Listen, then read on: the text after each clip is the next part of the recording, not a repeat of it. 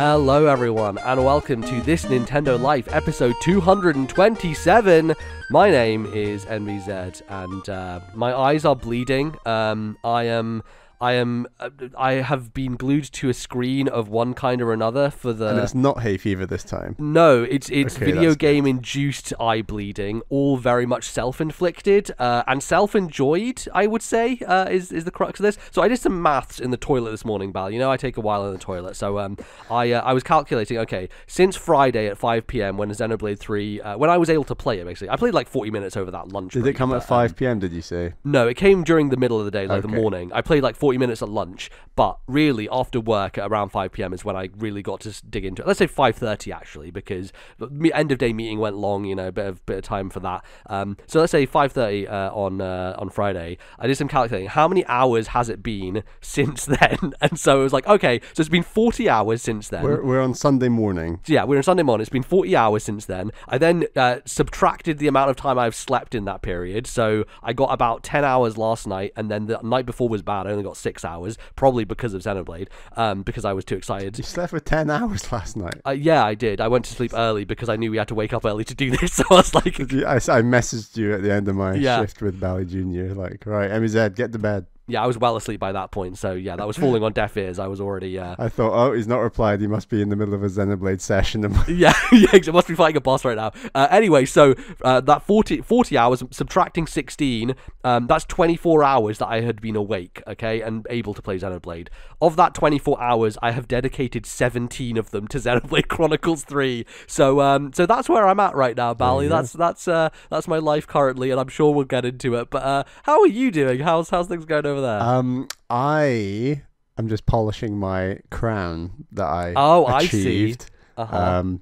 I finally won at Fall Guys. Congratulations. I was getting really annoyed because I was like, I'm never going to win at Fall Guys, because I checked back in, I had some podcasts I wanted to listen to. It's a good podcast game, and the quality of everyone at Fall Guys has gotten so much better due to a combination of, I'm sure, the noobs just falling off, but also those who got into it are now much better at it. And I was like, I'm never gonna win at this game. This is impossible.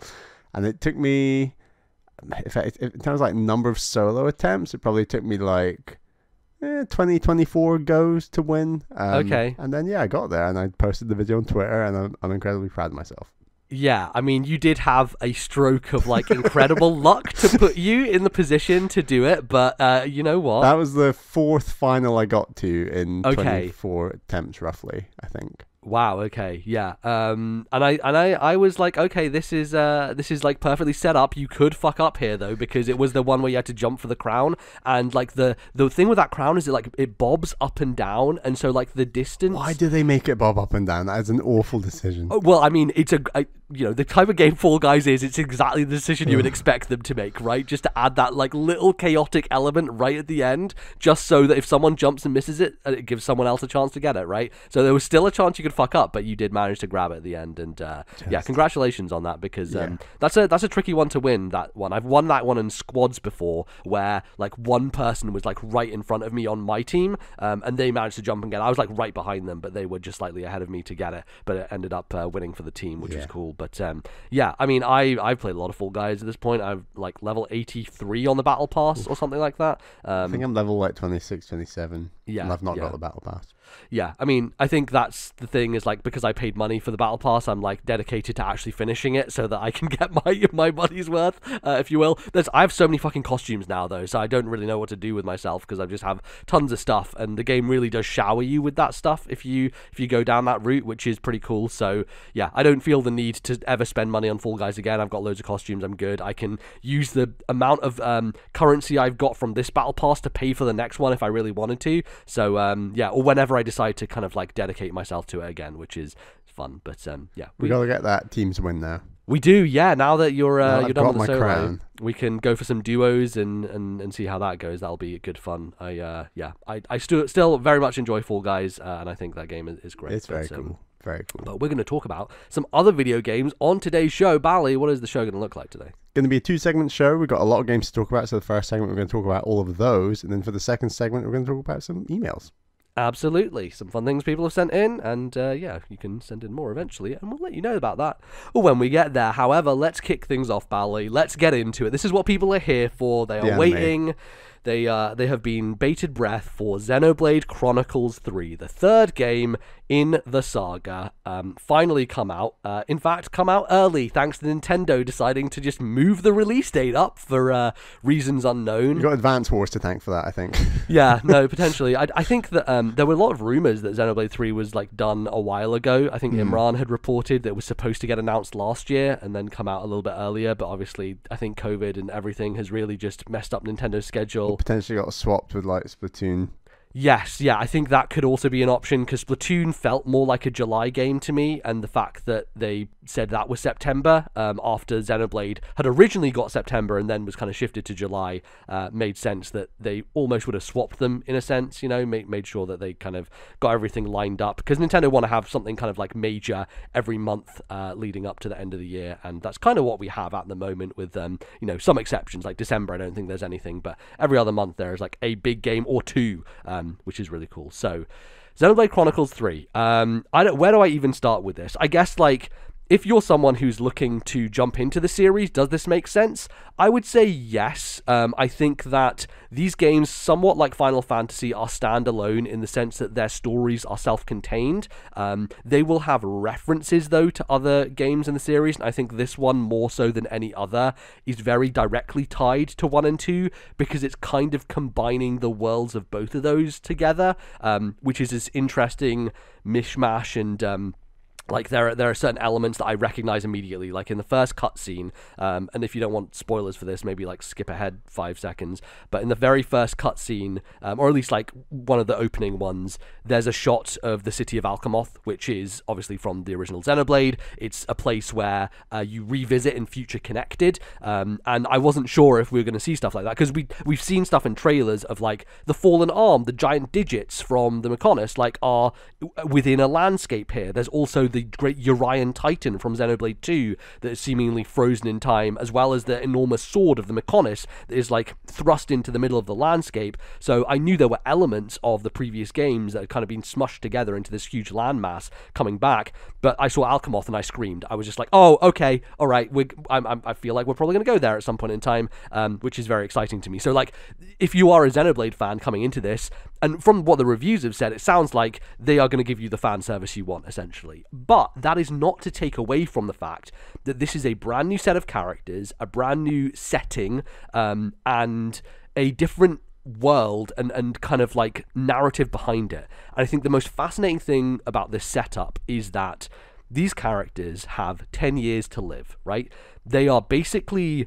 They're not born, they're basically like created in a lab, and then they come out as 10-year-olds. So they're basically just like birthed as 10-year-olds, like created, and then they are just bred for war. They're basically just born into servitude as soldiers, and from a young age they start training to become killing machines, obviously, to take on the opposing side. And these two sides are very clearly, you know, people from the Xenoblade 2 universe and people from the Xenoblade 1 universe. So those are kind of like the overarching things, but I don't think you need to know, you know, those previous games necessarily in order to get the most out of it, because what they really do focus on are these new characters and their situation and the struggles they're going through. I think it's a immediately, right, within the first few hours, I already care deeply about this set of characters more than I ever did for Xenoblade 2 in the whole 90 hours I played of that game, right? Because I think Xenoblade 2 had this issue of... it was leading a bit too much into anime tropes in a way that wasn't good. Like, it felt like the characters never felt real. They never felt like they had, you know, interesting interactions with each other. Everything felt a bit forced and a bit goofy in a way that I wasn't there for, right? Like, they try and set up this relationship with Rex and Pyra, and it's just like a little bit...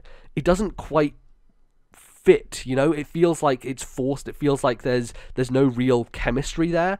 Whereas immediately in this game, you have these two characters, Noah and Mio, who are from two separate sides, and they're clearly setting up a budding relationship for them, and I'm like rooting for it.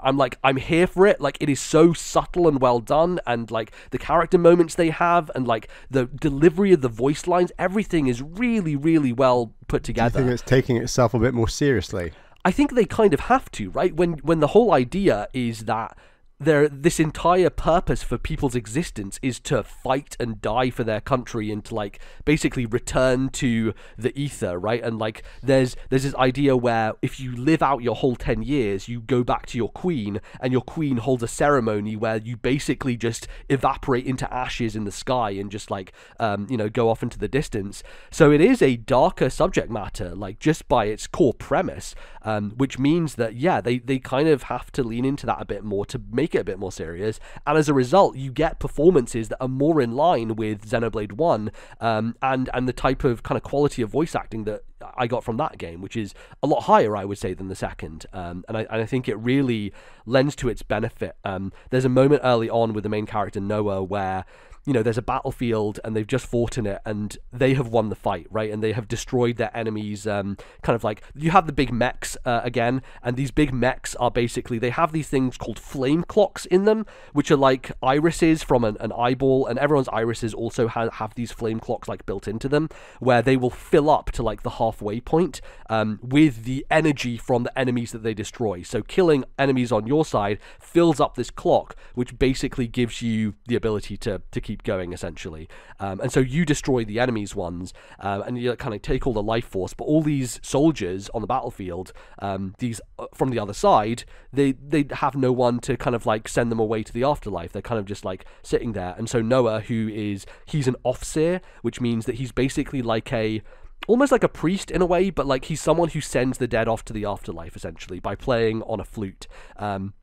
And he stand there and he's very much like questioning this system, right? Like there is this interesting kind of class dynamics going on, kind of like those elements coming into it of this system, who is really forcing this on us, like why is this really happening? And that starts to become more and more questioned as you go along, and obviously like there's kind of like a reveal that happens, I'd say 5 hours in, that when you kind of come together with both parties and they start to kind of realize a little bit more of what's happening here, but he's already kind of having a lot of sympathy for the other side, and so he kind of stands there at the end of the battlefield and sends them off, plays his flute, and his companions are like, what the hell are you doing? Like, they're our enemy, what, you shouldn't be doing this. And they miss the transport to go back, and then you kind of like start off on your journey, walking over these massive fields to return, which is very much a Xenoblade thing. But I think narratively it is really strong so far. I felt very connected to the characters. I think there's a fascinating world that they're exploring,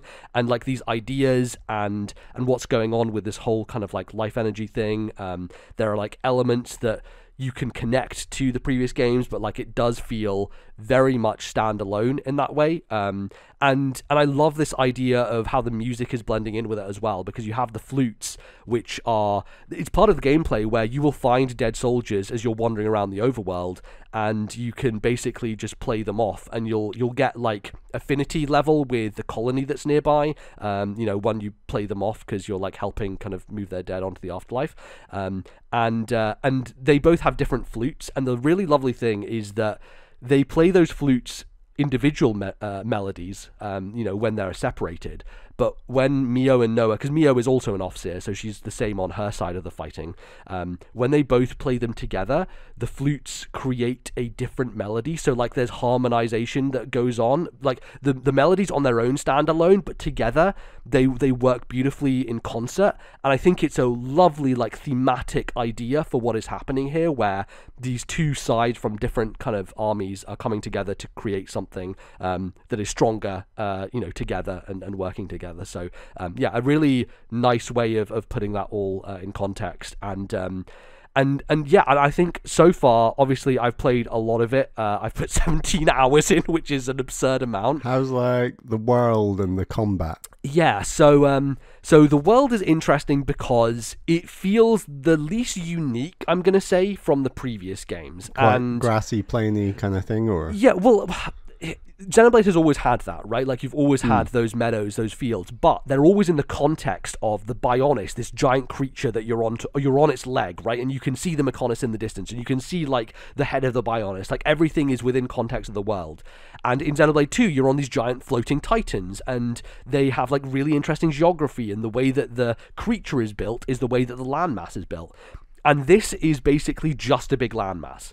Which is to say, like, okay, I could be underwhelmed by that because it's not on the back of Titans or like these giant creatures anymore. Could they reveal later that it is on the back of a Titan? Who knows? Maybe it's a Terry Pratchett thing and it's been a giant turtle the whole time. Who knows, right? Like, it's definitely possible that that's the case. But I don't know if it will be. You know, it could definitely be that. But because it is blending elements of previous worlds together, it feels like it's just more of a big landmass that you can kind of explore. And I don't think that really takes anything away from it, because it's still enormous and sprawling and filled with like interesting secrets to find and places to go. Like, there are areas that you can explore that just feel like they never end, right? Like, there's just, I look at the map, I'm like, oh my god, I'm back to like my Xenoblade 1 days of like trying to fill everything in and, you know, doing the whole RSS again of like, when your character is walking, they will fill in like some of the fog of war elements. And the nice thing is you can actually click in the stick and it has like an almost transparent overlay of the map, so you can kind of keep walking while seeing the map at the same time, which is really nice as a kind of quality of life feature. But I would think that in terms of biomes, things have been relatively traditional so far, and I'm interested to see where it goes, because I know that Xenoblade, especially, I would say this probably feels the closest to X, actually, because X was just a huge landmass, a huge planet. The cool thing about Mira as a place, though, was that it was so alien. Like, those spaces were so bizarre and weird and just had these super, like, massive verticality to it that was necessitated by the fact that you had a Skell, the kind of mech thing that you flew around the skies. And I think this has some of that, but it's really interesting because I think that Xenoblade has kind of become a bit of a Metroid in a weird way. There are parts that I get to, like there's a big kind of like overlooking cliff, and there's this huge like vine thing that leads up to another cliff above it, and this is like this purple vine, and as soon as I walk up to it, one of the characters is like, oh, I don't think we can climb that. We don't have the ability to climb that yet. And I look in the menu, and there are like 4 different traversal abilities, which is really interesting because what Xenoblade 2 did is it had the system called field skills, which was frankly just badly implemented in every way. Obviously, I was chatting to Devon on Discord, and he was obviously on the previous bonus episode we did about the original Xenoblade. He's now playing through Xenoblade 2, and he's just telling me stuff about it as he's going through, and every time he mentions an element, I'm like, oh yeah, that kind of sucked, didn't it? Like, there were a lot of like friction elements in Xenoblade 2 that were a bit annoying, and the field skills were one of them, where one of your blades would have to have an ability, but to get these abilities, you have to level up these blades through these quests that were incredibly agonizing and painstaking in terms of how long they took to do. Very frustrating. But then also, you would have to have that blade in your party in order to activate the field skill, which means you have to go into the menu, put them into your party, do the field skill to see if you have the high enough level to do it, and you might not, and then you have to like take them out again and go away. Basically, it was like gating in a way that was tied around this gacha system, these specific blades. It was really fucking annoying, basically, because you would get to a point and you'd want to explore it, and it would be like, nah, you have to go like an HM, but more hoops to jump through. Oh, way more, yeah, but like in a way that is so fucking frustrating, where you'd basically have to grind in order to get past that point. And I think the streamlining they've done here is that clearly, and I've heard this, people have talked about it, of you will get these traversal abilities throughout the course of the story, so they will just be given to you as you go through. But what's really nice is it means that you get to go back to those previous areas and actually have like almost backtracking things to do, where you can go back to those vines and climb up them, I'm sure, later in the story. There's these big kind of like ropes that I've seen that I saw in trailers, like one of the characters like sliding across them, and I think that's another traversal ability that you unlock. So it's cool to see these things dotted around that I know I'm going to get later, and then be able to come back and re-explore. One of the frustrating things I'll say is it's super weird. This hasn't ever happened in a Zelda game before, but there will be moments where it will just invisible wall you, where it'll be like you try and go somewhere and it'll be like, no, we shouldn't go there yet, we have to go another place. And that feels like the antithesis for what this series has always been, which is like, hey, just go and explore to your heart's content. Even if there's a giant fucking level 80 gorilla man standing there, he can kill you and you're just going to have to deal with that fact, right? Like, the game has always been about that. And so there have been some weird moments where that has cropped up. I think partially for story reasons, because, you know, there is a point in this narrative where like you and this group of Agnes soldiers all put together have kind of been ostracized from elsewhere. So like the colony you start at, which by the way, the colony you start at called Colony 9, which is the same name as the colony in Xenoblade 1. So and it's very fun, like referentially. Like when I first saw it, it's much smaller, but it's like almost mirrors it in terms of there's like a mini lake around it, and there's a bridge that goes across it to pass to it. So little referential things like that fans of the series will pick up on. But yeah, you're kind of ostracized from there, which means that you can't actually skip travel to that location anymore, and you can't like traverse back there, so it will invisible wall block you until a point in the story when you can potentially do it again, which I don't know if I'll get there or not, but I'm sure I will.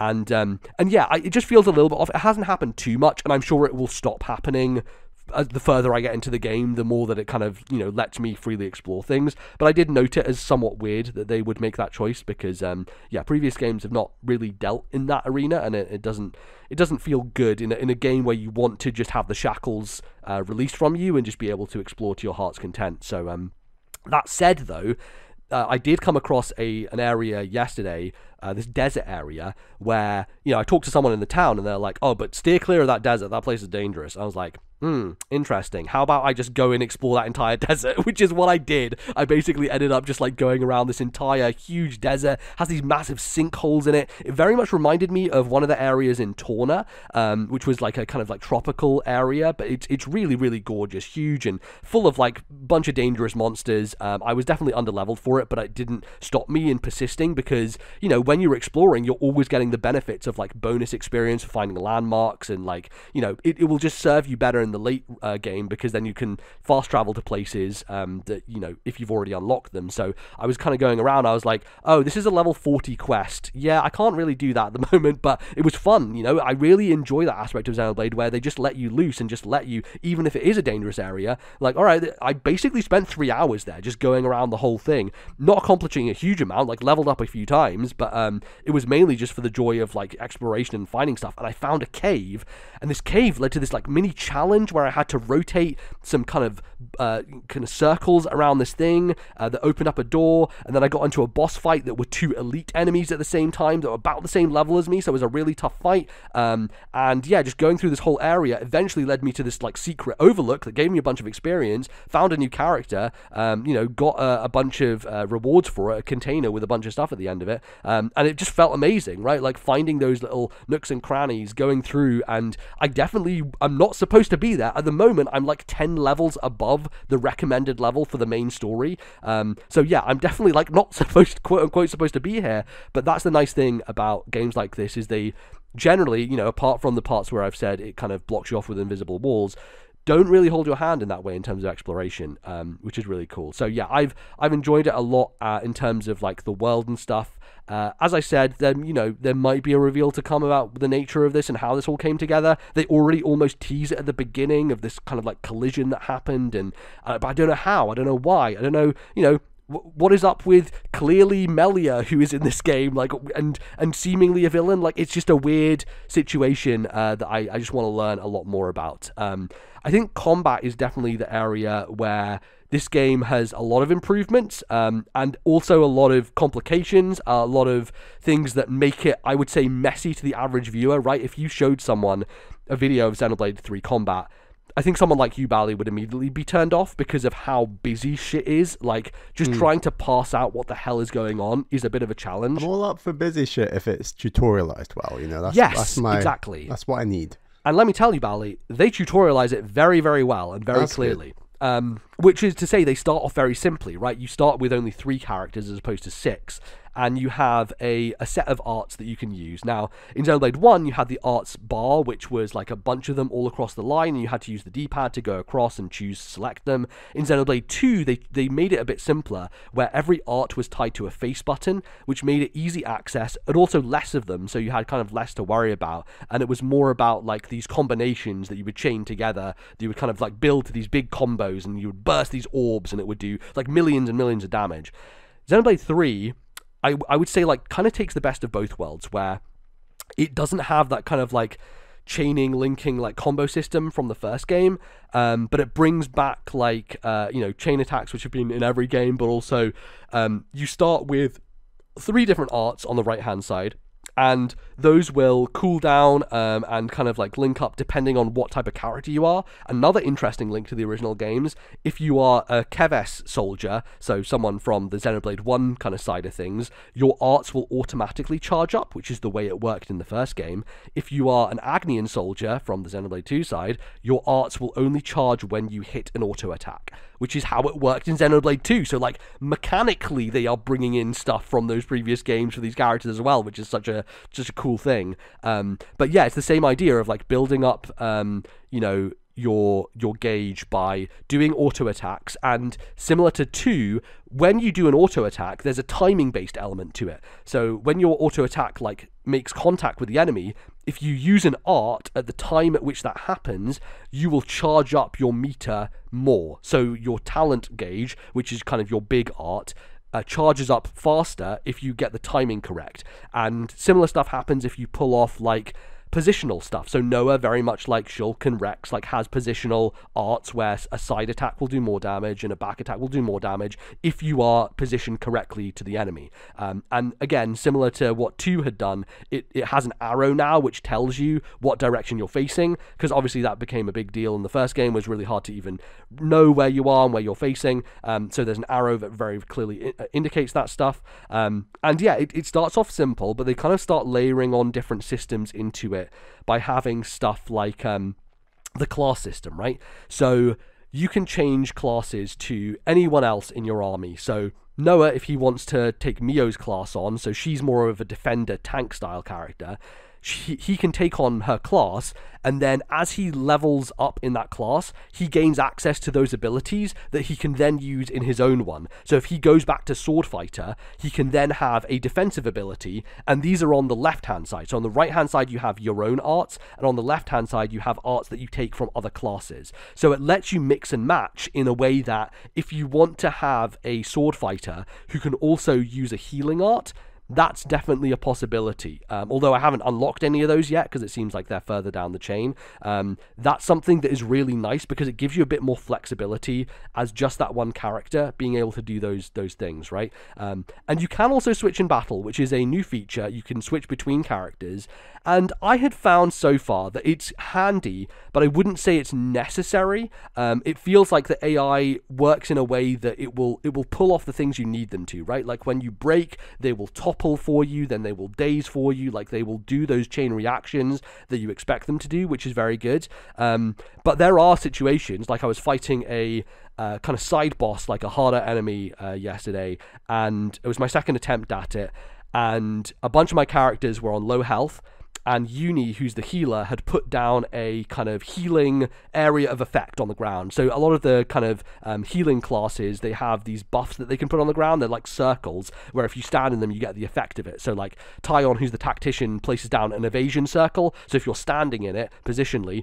you will probably get hit less because it's upping your evasion. Similar with Uni, she can place down like a buff one that's like a power one that gives you more damage. And if those are crossing over, you can be standing in like the cross section of them and get the benefits of both at the same time. Really, really cool idea. But Uni, one of her talent arts is to place down a big healing circle.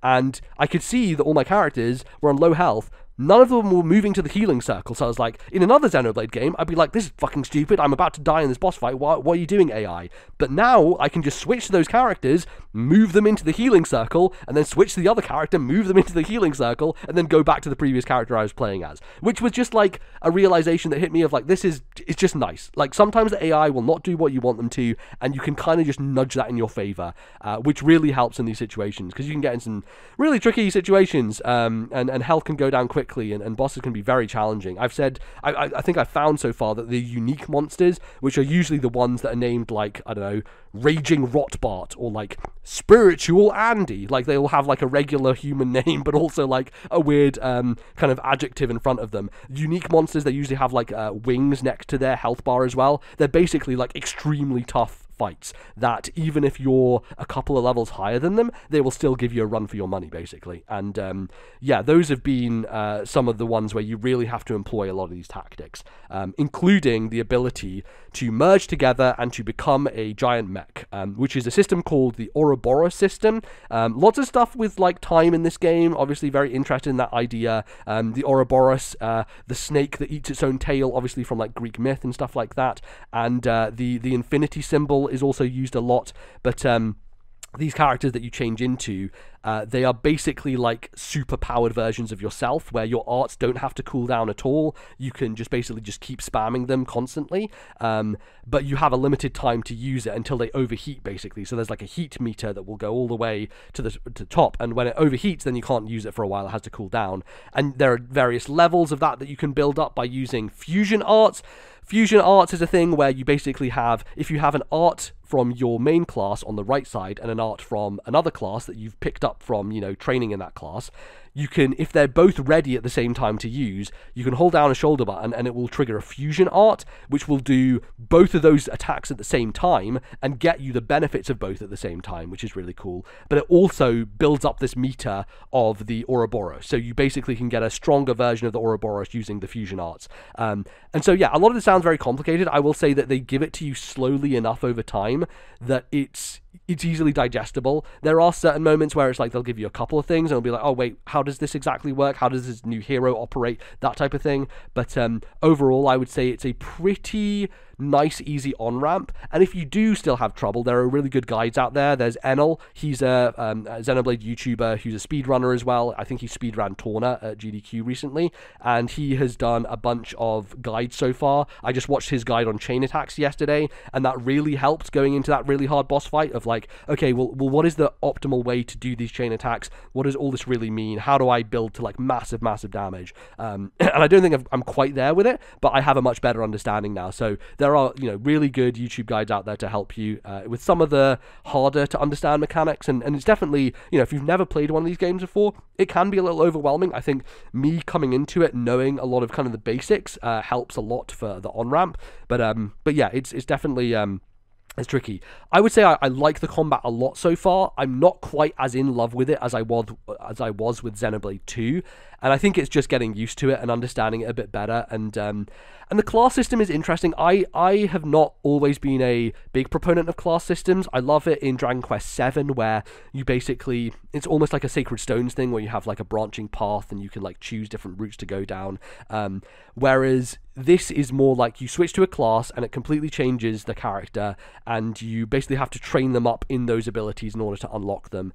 And in certain situations, it means like, okay, respecking them in terms of what gems they have equipped and, you know, what abilities they have on them. But the nice thing is, in terms of streamlining, is that if you have, say you turn Noah into a, you know, like Lance. Lance is like a big, heavy, brute guy, and he has like a defensive class. If you turn him into a defensive class and change all of his abilities and all of his gems and everything, you can change back to the sword fighter and it will keep what you had previously, and then next time you go to the defensive character again, it will keep all your abilities as well, which is like, it's the type of thing JRPGs often get wrong. Like Final Fantasy VII Remake with the materia system, I often found like, ugh, I have to switch out this character, then I have to redo their materia every single time. It just wasn't conducive to switching stuff out constantly. Whereas in this game, it feels like, especially with the gem system, which has been refined from the first game, in Xenoblade 1, the gem system was essentially, you had to have these two characters, they had to have like good enough affinity with each other in order to create good gems. There's also an RNG element to it, where you had to like do a little mini game and like push up the heat to a certain amount and then push it over to get a higher quality one. It was, you know, it had elements of it that were just a little annoying, and every time you wanted an individual gem, you'd have to craft that individual gem. You had like 8 of them you could equip per character, so it was like a lot of redoing the same stuff. The way they've streamlined it here is that once you've made a gem, you just have it permanently, and you can use that same gem across every character if you wanted to. Every character could have the same one equipped. You don't need to have multiples of them. It just exists as a thing that anyone can have access to. And you level them up by finding materials. It's so much more streamlined, so much more simple. And there's this other currency that's called Nopon coin that you can kind of use to expedite stuff. So if you don't have the materials, but you have some Nopon coin, you can use that to get it instead. So yeah, a lot of really just making everything so it feels like they looked at Xenoblade 2 and they were like, there's a lot of kind of frustrating stuff in this game. How about we just get rid of all of that stuff? And they looked at Xenoblade 1 and they're like, there's a lot of good stuff here about like exploration and like characters and stuff, and like, how about we do all of that stuff? So really, it does feel like the best of both worlds, ironically, when they're like both colliding together. But I am in love with the game. Like, obviously, I've played it for 17 hours. I don't remember a time where I have been excited to wake up and just play a video game. I think Breath of the Wild was probably the last time where I was like, I just want to wake up and I go to bed thinking about it and dreaming about it. Not Power Wash Simulator. Look, Power Wash Simulator is great. I love it. You know, there's something deeper, you know, with these games, because you're so connected to characters and you want to see what the narrative is going to say. Like, there's already been a really interesting thing that I knew about this thing before I went into the game, but then they kind of contextualize it in the sense of like, well, that doesn't make sense. How are you this way when everyone else is this way? And then like they talk about it in the game, I'm like, that is weird. What is going on here? Like, it really has, as the first game did super well, which is dangle mystery in front of you, right? Like, I think the best thing about that game, despite how long it is how well paced the story beats are, to constantly give you a character chase, to constantly have like another interesting weird thing going on in the background.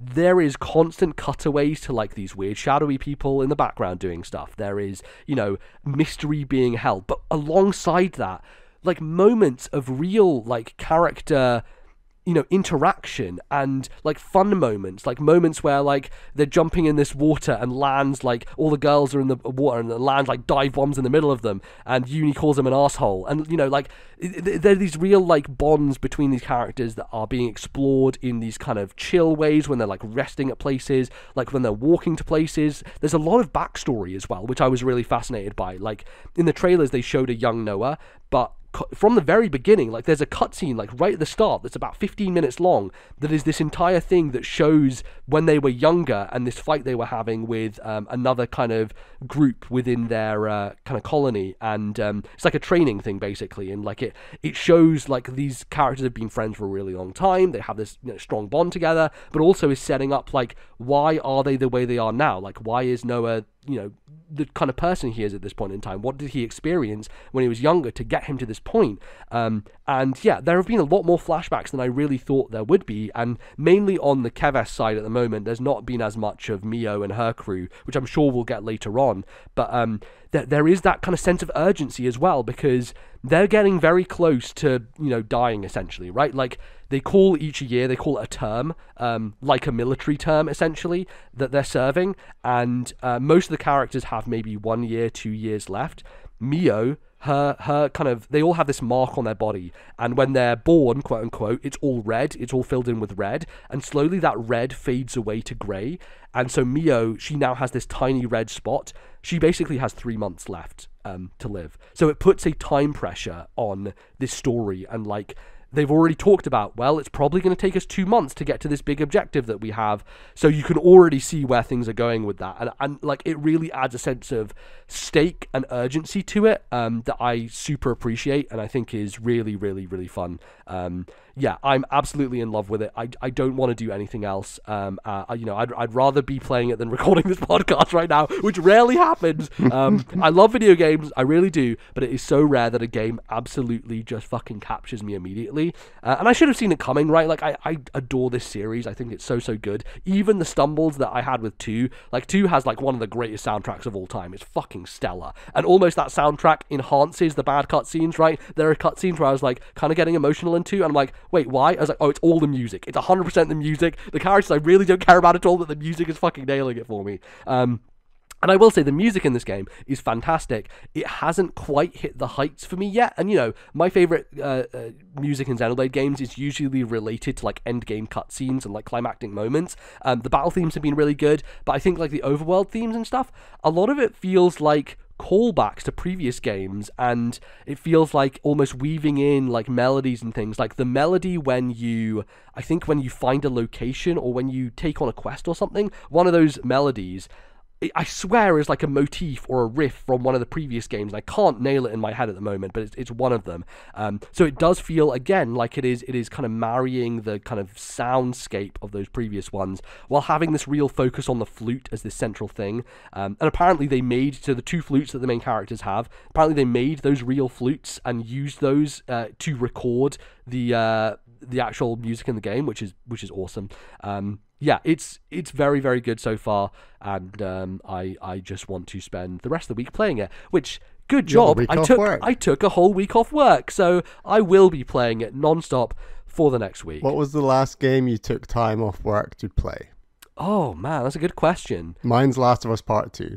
Yeah, I think I have done in the past with the intention to, and then I end up going to Edinburgh or something and not being able to. I think that happened for Elden Ring, maybe. I don't think I took it off deliberately for Elden Ring, but I basically had a week off while Elden Ring was like in the zeitgeist, and I went to Edinburgh instead, and so I kind of got behind on Elden Ring. I think I might have actually finished Elden Ring sooner if I hadn't lost that momentum of like going away from it for a week or whatever. But yeah, I don't know.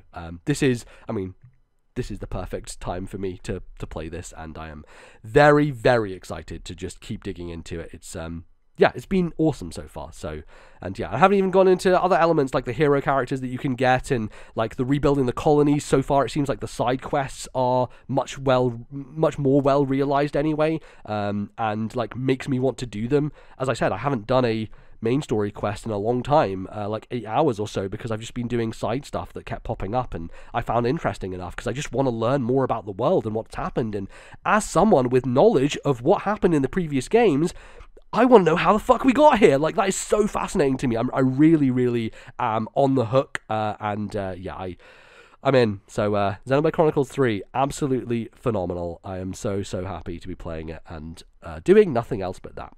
So there you go. Very good. Bally, you have finished a game that you talked a little bit about last time, and not a very long game, but a seminal one, people will say. I finished up Portal. Yeah. And yeah, people are right. That's probably one of the best games of all time. It's up there. I think it's an incredibly impressive game. I'll jump to nitpicks first. Okay. And spoilers for like Portal if you're unaware of like how that game kind of wraps up. Yeah, sure.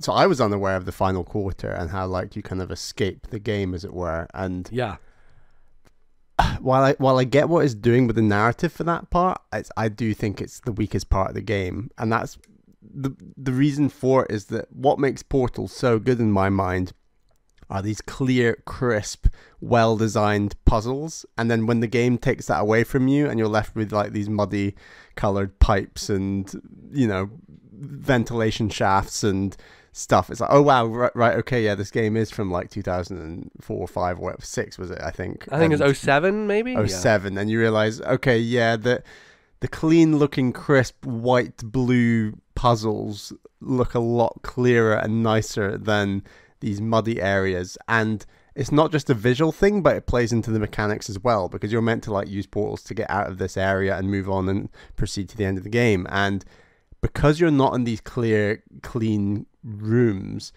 it's a lot less clear on what you're meant to do next. And it's less clear on what you're meant to do in a very kind of 2007 way, where for the time it probably was quite clear. But now in like 2022, it's like, oh, this doesn't feel good. I was really enjoying the puzzles and now it's taken those away from me. And I get that it's doing something with the narrative and you're kind of escaping the system, etc., etc. I don't think those story beats merit the massive decline in enjoyment I had for the puzzles by kind of taking those away from you. And I did enjoy the final boss. I think that's a cool finish, but I personally really liked the puzzles, the actual clean, crisp, well-designed puzzles. And I could have just taken a little left the narrative, as it were, and just give me those puzzles, because that's what this game is so good at and why I think it is just so good. Because those puzzles right up until the end, where sure, the game starts with like, yeah, you move the cube and you have to jump on the cube to do this,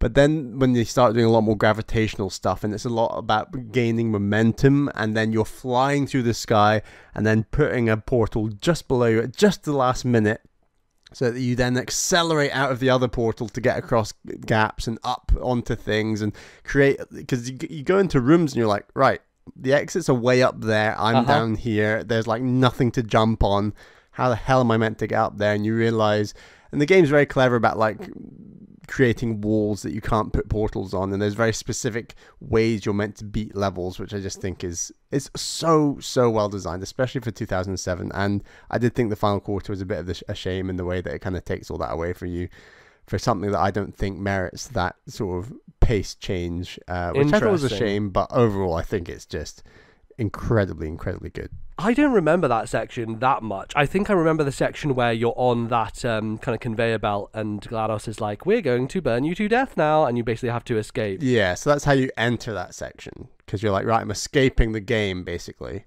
Yeah, pretty much. I don't remember much after that. I just remember the last boss, and it was okay. I think it wasn't amazing, but I think the interesting part about that is the execution, right? In terms of like, I think in puzzle games, right, you can have these situations where you know what to do, but executing it can sometimes be a bit frustrating. And I definitely found that in Portal, there were moments with the momentum stuff that some of the execution felt not fiddly. You worked out the puzzle, but the execution's just that little bit too tricky sometimes. Yeah, it's like, I think of the room where there are like 3 pillars and you have to like jump into one with a portal to jump out of the other. That gives you momentum to jump down into that same portal, but then you fling out another one and they're really asking you to master that technique, and it's not the easiest thing in the world. Basically doing a portal mid-air to then move to another one, to then move to another, which was, I would say that's the hardest part of that game for me in terms of like enjoyment, is just like getting that stuff nailed down. How did you find that generally? I could have done more of those kind of puzzles, because I never got too bothered by, right, this is the puzzle, now you need to execute on that. Like I said, more of my frustration was in that pipes and ventilation shaft area and working out where to go next. Does that area have like puzzles as well, or is it mainly navigational and like mainly just navigational? To be honest, there are some puzzles. You get to like a room that's full of like the robots that are trying to kill you, and you basically have to stealth all of them in the room, and then you're doing like a big skill to get out of that room. And there's a handful of rooms where it is, but again, these are like, they're not designed in the same way as the puzzles in the start of the game. They're like very specific in what they're doing, and they're connected by these very, like I said, muddy brown ventilation shafts and pipes, and behind the scenes of the game that you're not meant to see in theory. And I just don't think those have aged very well. They probably worked fine in 2007, and probably narratively in 2007 everyone was like, whoa, this is so cool, oh my god. But now in 2022 it's like, well, you've taken away the best part of the game from me in this last quarter. That's a shame.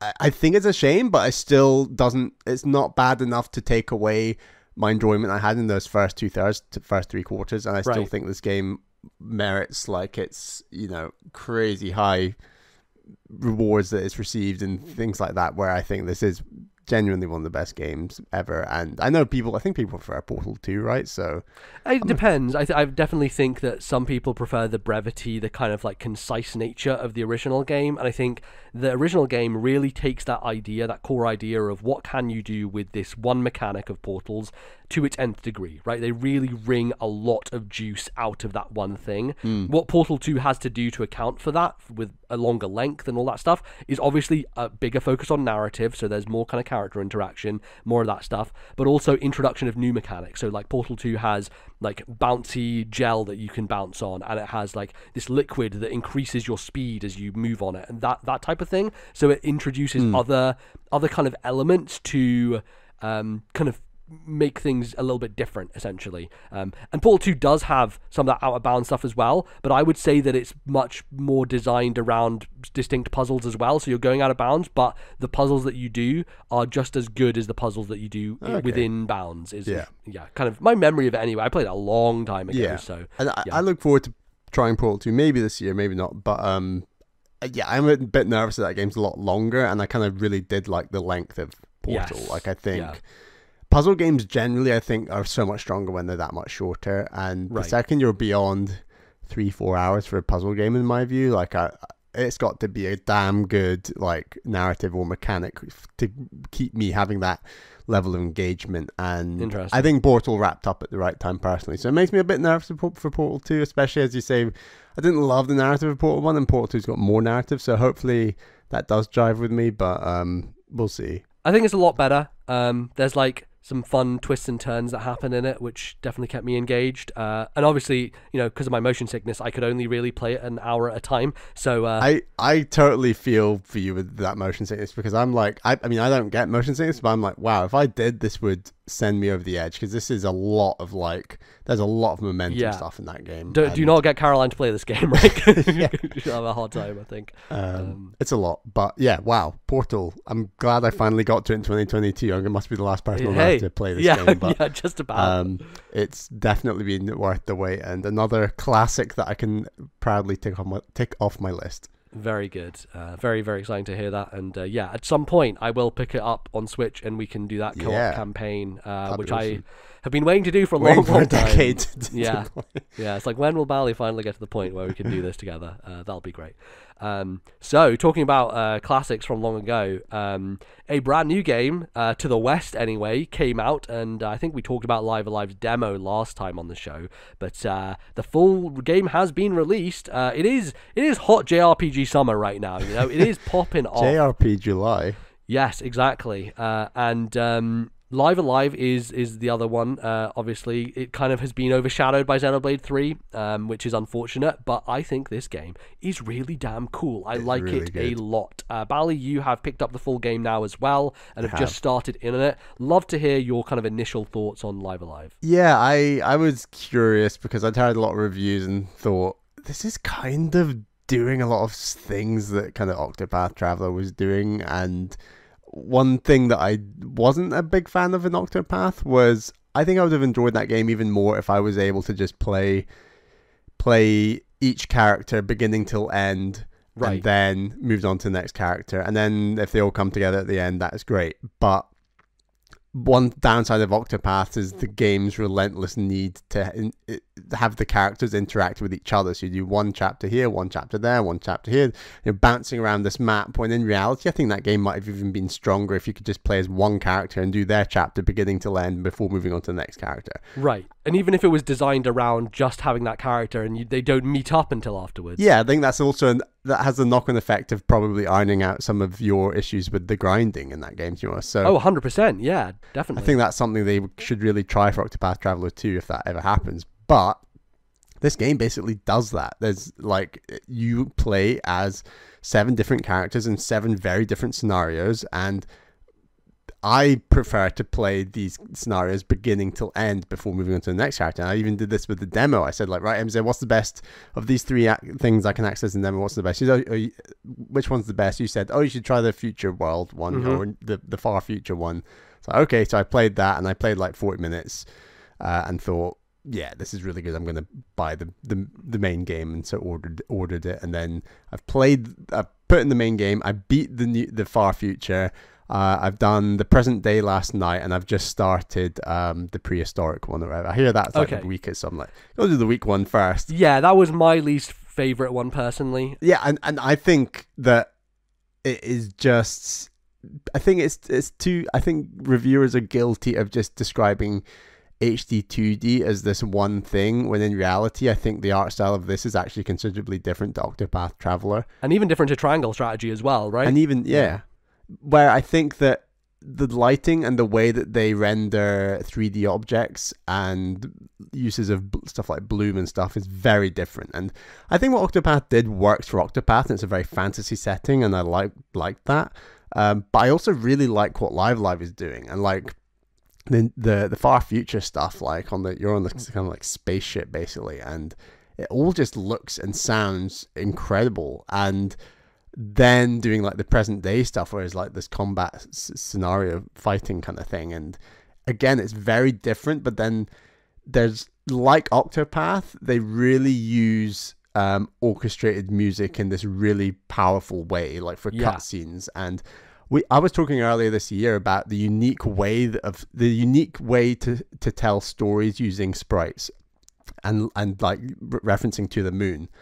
And that's something that I thought Octopath did really well as games like Final Fantasy VI and Earthbound, and like I would include this game in it, where the joy of HD 2D isn't necessarily the fact that, wow, all these 2D sprites suddenly look, semi 3D. What I like is that telling stories using sprites with like this almost cinematic level of orchestration is a very unique way of telling stories unique to video games that I think that HD 2D just takes it to the next level, whereas it feels very unique to say, Final Fantasy VII Remake is a very different way of telling a story than, say, I've not played Final Fantasy VII, but say Final Fantasy VI. Like, this Live Alive feels like its storytelling is akin to Final Fantasy VI, while still being visually and audio, like musically, more impressive. And that's what I love about this. And it takes it to a level that's above Octopath, in my view, where they've just really nailed it, and they kind of know how to do story beats. And the fact that you have these bite-sized stories, I'm fascinated what's going to happen after the 7 stories come together. I'm only on story 3 out of 7, but I am really enjoying it so far. I also love that so far it feels pretty light on the RPG mechanics, and that's kind of refreshing in this game, where a lot of Octopath's obviously very heavy on them. It kind of feels nice that, like, I'm not really worrying too much about levels and strategy, and there's obviously some strategy, but so far the two scenarios I've done have been pretty light on the mechanics, and I'm sure the mechanics will increase in like how often you use them, but so far it's so cool. Yeah, definitely. And I think you've chosen the 2 ones you've played are like the 2 opposite ends of the spectrum, basically, where the distant future is pretty much all narrative, with like you have the option to play that little Captain Planet game, right? Yeah, I did that a bit. And there's a boss at the end that is related to that. But then also the fighting one is pure mechanics. It's just pure combat the whole way through, essentially. Which is I think it's a good way for you to kind of get familiarized with, how that grid-based system works, as well as like seeing the kind of level of storytelling. So I think it's a good way to start, honestly. And talking about the presentation stuff, like one of the things I found really interesting is how they use the camera with these kind of areas in different ways to do like close-ups of the kind of environment and like sweeping shots through corridors. There's a moment in the distant future where there is this creature on the ship and it has been let loose, and it's fucking terrifying, honestly. Like, I don't know how they achieved that, but it's scary, and like this sprite-based game is like one of the scariest things I've played this year. Yeah, it's just exactly. crazy the way they do that. But they kind of preface that by having these kind of close corridor shots where they're like slowly panning through and like adding a level of cinematography to this that you don't expect, because you kind of expect it to always be one angle, one kind of like isometric perspective on your surroundings, and it changes things up a lot. Like the near future section, which is the last of the stories I have yet to do. I've done everything except for the near future, and that one, when you go onto the world, like it zooms out and there's this world map almost, and you're like a tiny character moving around it as well. Like there's really cool different presentational stuff. Like in the Fighters one, you have a fighter select screen like you would in Street Fighter and stuff like that. It really runs the gamut in terms of presentation and style that I appreciate a huge amount. And I would say that they vary in quality in terms of the storytelling and like what's happening. Like you said, the prehistoric one for me, there's no spoken dialogue. They don't even speak to each other. Like, it's so frustrating. Yeah, they just kind of grunt and they use pictures and images to kind of like get you along. And the voice acting's been pretty good so far. So like to have a chapter that takes that away, it's like quite stark. But right, I would say that one from a kind of like I don't know, narrative perspective has aged kind of poorly, because it's very much like hubba, it's a girl, let's save the princess in distress kind of thing, right? It's like very much that type of approach. It's the kind of thing that if like Square Enix weren't a Japanese studio, they would have just edited out of the game in some way, for sure. Right, but they would just have left it in there. Changed something. But yeah, I think that the interesting thing is like all these stories are kind of archetypical, right? Like the space station one, the whole thing behind that is very much just Alien. Kind of riffing on, riffing on like 2001: A Space Odyssey, like classic sci-fi films. The Wild West one is very much like literally the name of the so each character, when you start as them, they have a default name that you can change if you want to, but I always stick with the regular name usually. So I just stick with the name that is given to them. After my vanilla heart. Yeah.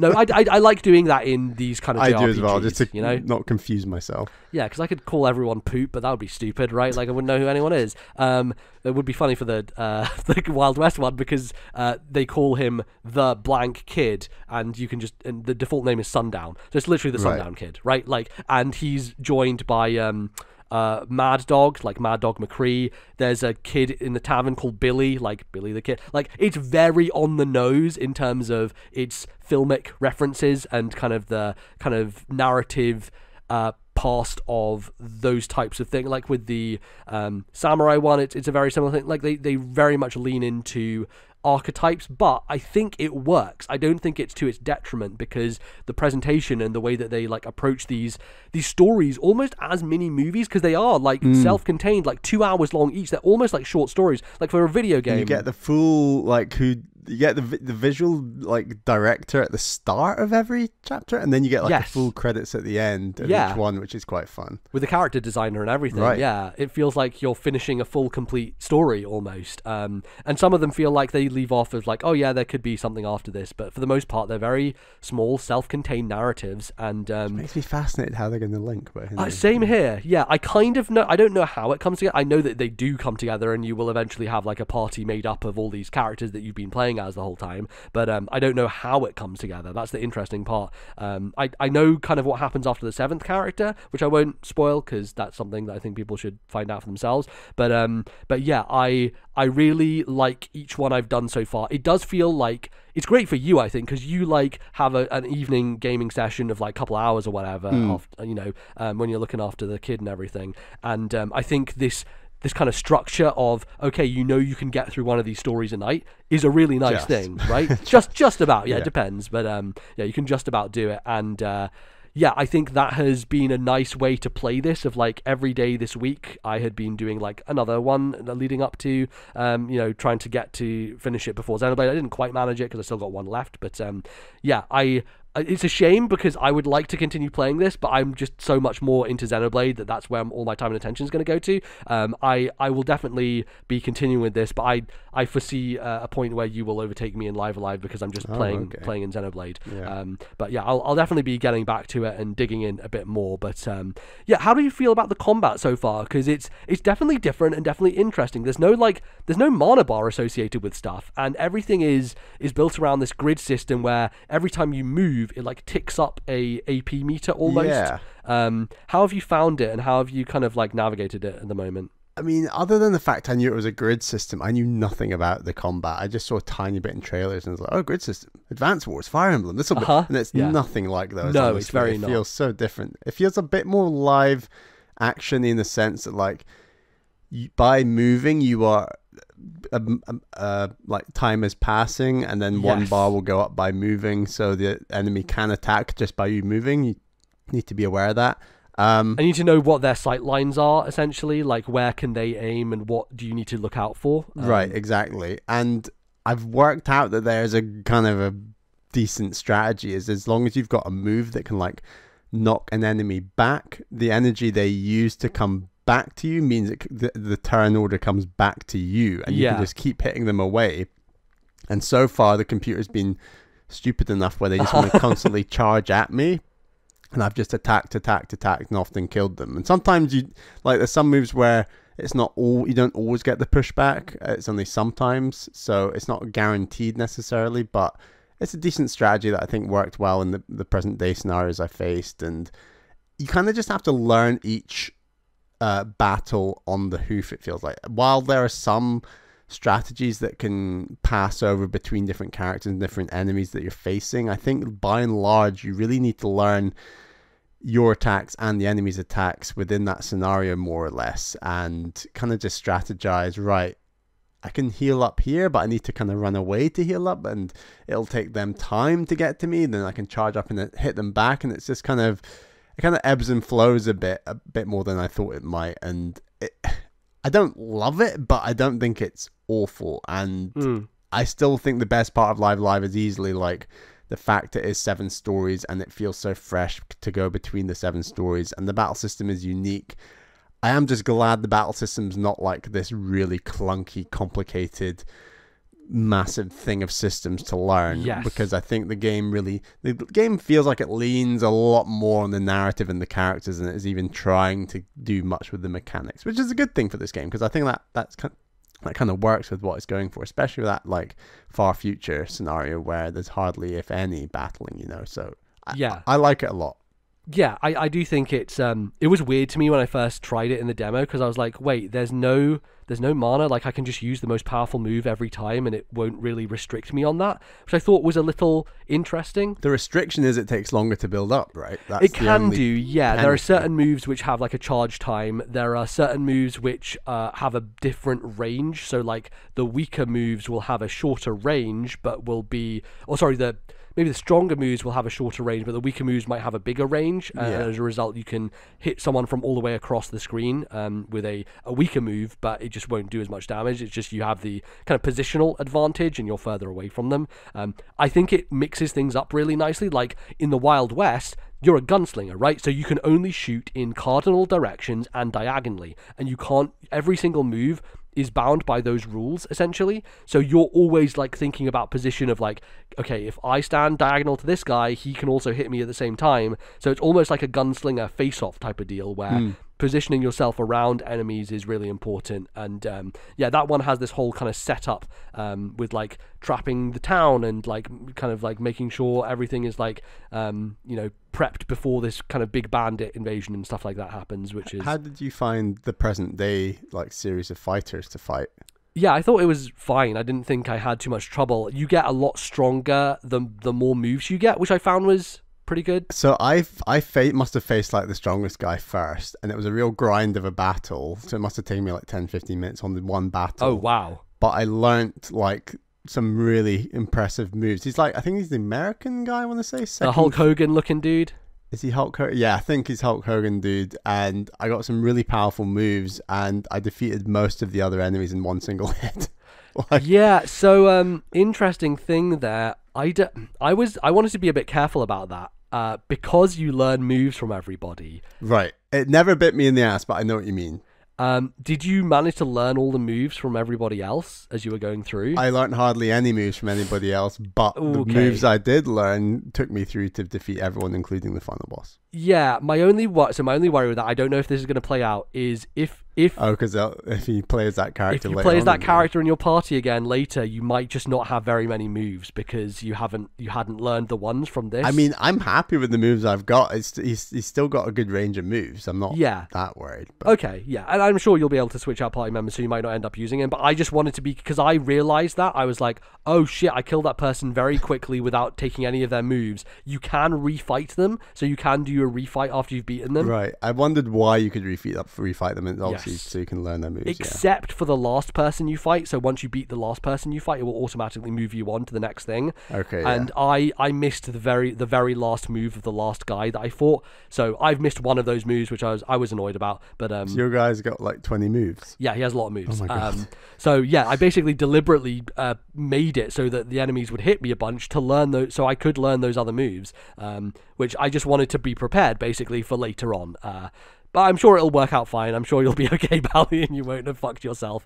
It will be good in the end. But yeah, that's kind of the way that I approach that one. And yeah, I think that be aware that I think the prehistoric one is bad for a few reasons, but like one of the other reasons is that it feels completely unbalanced in terms of the enemies you fight. You will come across some like pigs and you'll be like, okay, this is fine, I can level up on these guys. Then a mammoth will show up. Just fucking run away. Honestly, just run away, because most of the enemies that you fight in this big area you explore, they will just one-shot you or two-shot you, and it feels like so completely fucking unbalanced that it makes no sense. It's just illogical in every sense of the word. Like, there are these ostriches as well that will just like murder you straight away. So I would say if you find any enemies that aren't just kind of the regular boar pig dudes that you can safely take out, just run away from them and try and not grind, but try and level a little bit up on those easier enemies, because I found like that area, it was just really fucking annoying because these big mammoth dudes, like, there's no reason to fight them because you do barely any damage to them and they basically take you out in 2 hits. So yeah, it felt very pointless and unbalanced, which is, I'm a little worried for like the later parts of the game if it leans more in that direction, because I have heard some people mention that as having been a problem throughout the game. But we'll see. I'm sure it'll work itself out in the end, and yeah, we'll be able to get through it without too much issue. But yeah, I think that Live Alive is excellent so far. Very, very cool little stories. Just very fresh, very different. Very fresh, yeah. Love it. And I would say like maybe do the ninja one next as well, because that one is a bit more deep in the combat, probably some of the trickier combat, so it'll get you a bit more used to it. So I'm going to do prehistoric, then ninja, and then what are the last three I should do? And then I think I really like the Imperial China one. That one's really fantastic, much more narrative heavy, but also nicely balanced in terms of difficulty. The last one I've done is the near future one. So yeah, I'd maybe save that one for last, I guess. It seems really cool so far from what I've played. And the Wild West one you can just kind of put in wherever you want, I guess. All right. Interesting. But yeah, the Wild West one's a little bit shorter. It's more like an hour and a half. So, you know, if you want a shorter one, that's probably the one to go for. But yeah, they're all really interesting. And I'm sure next time we do the show, we'll talk about... Yeah, I'll try and finish it up for next time. But might be tight. I think it's like 21 hours on how long to beat. And it's like... I mean, for an RPG, what a beautiful length, right? You know? If I had been playing that at the same rate I'd been playing Xenoblade, I'd be almost done with it probably by this point. So, but of course, very different experiences, very different kind of pacing and everything. So, awesome. Look forward to chatting more about Live Alive next time. But Bally, you have finally got around to a game I've been bugging you to play for a while. I'm plowing through the games that you're recommending to me. You're like, you gotta play this game, you gotta play this game. Did To the Moon, you know, you've been nagging me about Portal for a while, and I'm gonna play Bayonetta 2 this year, but I've also... That's contractually obligated, because of our whole segment on it, but yes. But I've now played Hyperlight Drifter, which is a game you reference, like, I swear, every time we've played, you know, like a Tunic or an Unsighted or a Death Through. Oh, Hyperlight Drifter, that's the one. Yes. That was the original. That's the real. It is, yeah. So I finally played Hyperlight Drifter, and yeah, it's a great game. It's a very good game. I'll go with the nitpicks first. Of course, like get those them out of the way. I think the game's got some navigational issues. Like, I think the map is incredibly difficult to read and understand. It kind of does like the Unsighted thing where it's got like the main level and then like the tunnel level. So you got it's like an underground system. Underground tunnels that link and things, and you need 4 doodads from each area to get to the final boss. But in each area, there's also 4 hidden doodads that are optional. But if you get one of the hidden doodads, you can also use that as one of the main doodads to get to the final boss. Okay. Right. So in the first area was fine. It was very, very linear. The second area, and I should say that the 4 areas, other than the first area and the last area, you can do the other 2 areas in any order you want. Yeah. So I did, I think, the much harder area second. And navigationally, I just found this area an absolute mess. Like, it was so... It had aspects that were incredibly linear, and then you'd get to like a door, and then it'd be like, right, but you need the 4 things to get through this door, and then the teleportation mechanics get back to the area where you need to then work out where the doodad is very clunky, and then trying to read the map and work out where the thing is. And I looked it up online on one of them, and one of them is so well hidden that I was like, that should be like a hidden thing in this game. It shouldn't be like a main thing that you need to proceed, which was that one of the mandatory ones? One of the mandatory ones. There was like 2 of them were really difficult to find. The other 2 I found okay, but 2 of them were like, I'm impressed you did it without a guide, Emizer, because they're like... Honestly, like, the fact that you bring this up, I don't remember this at all, which says to me that I had no issue with it at all, basically. I mean, it was like, you played it like 4 years ago, but I do hear what you're saying, but like, yeah, it just felt very frustrating and a little bit antiquated and just a bit interesting, because that's where this game is so good, is like its combat. The combat feels great. So and good. Like, I was saying to you where there's like a delay to the combat where it's not a chess match, but it's more slow and deliberate than it necessarily looks. It's almost like a turn-based battle, right? Where like you go in for a couple of hits and you know you can't get the third one, so you have to dash out as they do their animation, and then you can dash back in and attack again to finish it off, basically. But you can't, like Hades, I feel like you can dash twice in Hades as fast as you want. Like that second dash will come out the second you press the button. In Hyperlight Drifter, the first dash will come out, but then you can't get that second dash until there's like a delay, and the delay makes you have to be a lot more strategic about the way that you fight enemies. Now you might think, oh, but surely you'll just get bombarded by enemies, but they're on a similar delay. Like, everyone's on this weird kind of physics-based delay where you are kind of chess piecing it around the area, taking out enemies very strategically.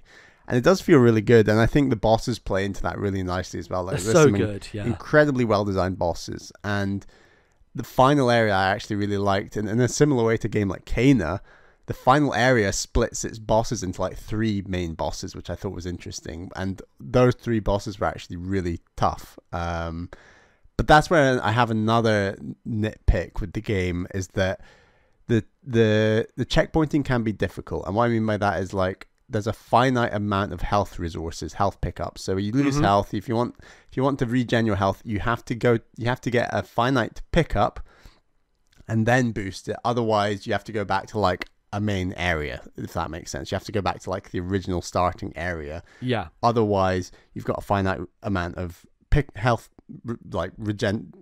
to regenerate your health.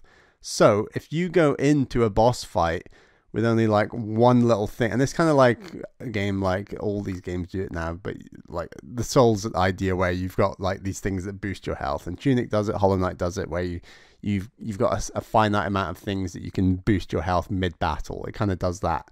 The number of pickups you can get to boost your health is finite, meaning that you can go into a battle with only 1 or 2 pickups when you could have been holding about 5. And then you fight the battle, you die, and when you restart that battle again, you've only got 2 rather than 5. So you can screw yourself a bit where you get to that checkpoint, you've not got as many health pickups as you ideally would like, and then you're taking on like one of the hardest bosses in the game. And it's okay. So there's that frustration of, damn it, I wish there were... And in the game's defense, for the final boss and for like big bosses, they'll have like a little room before a checkpoint with like loads of pickups that you can fully amp your character in terms of regenerative like potion things, and then go into the boss fight. So it's just that, but there's a couple where they don't do that, and it's a lot more like, oh damn, this boss is kicking my ass, and I'm not healing as much as I'd like, and I don't really have a way of getting out of this easily, which is a shame, because the game's combat is so good, and the bosses are really satisfying to fight. And it'd be nice to have... I ended up defeating like 2 out of those 3 really tough bosses in the final area with like less than a third of the pickups I ideally wanted, and just kind of brute force my way through it. But I would have preferred to be able to... As a result, I found those bosses harder than like the final boss. Oh wow. Okay.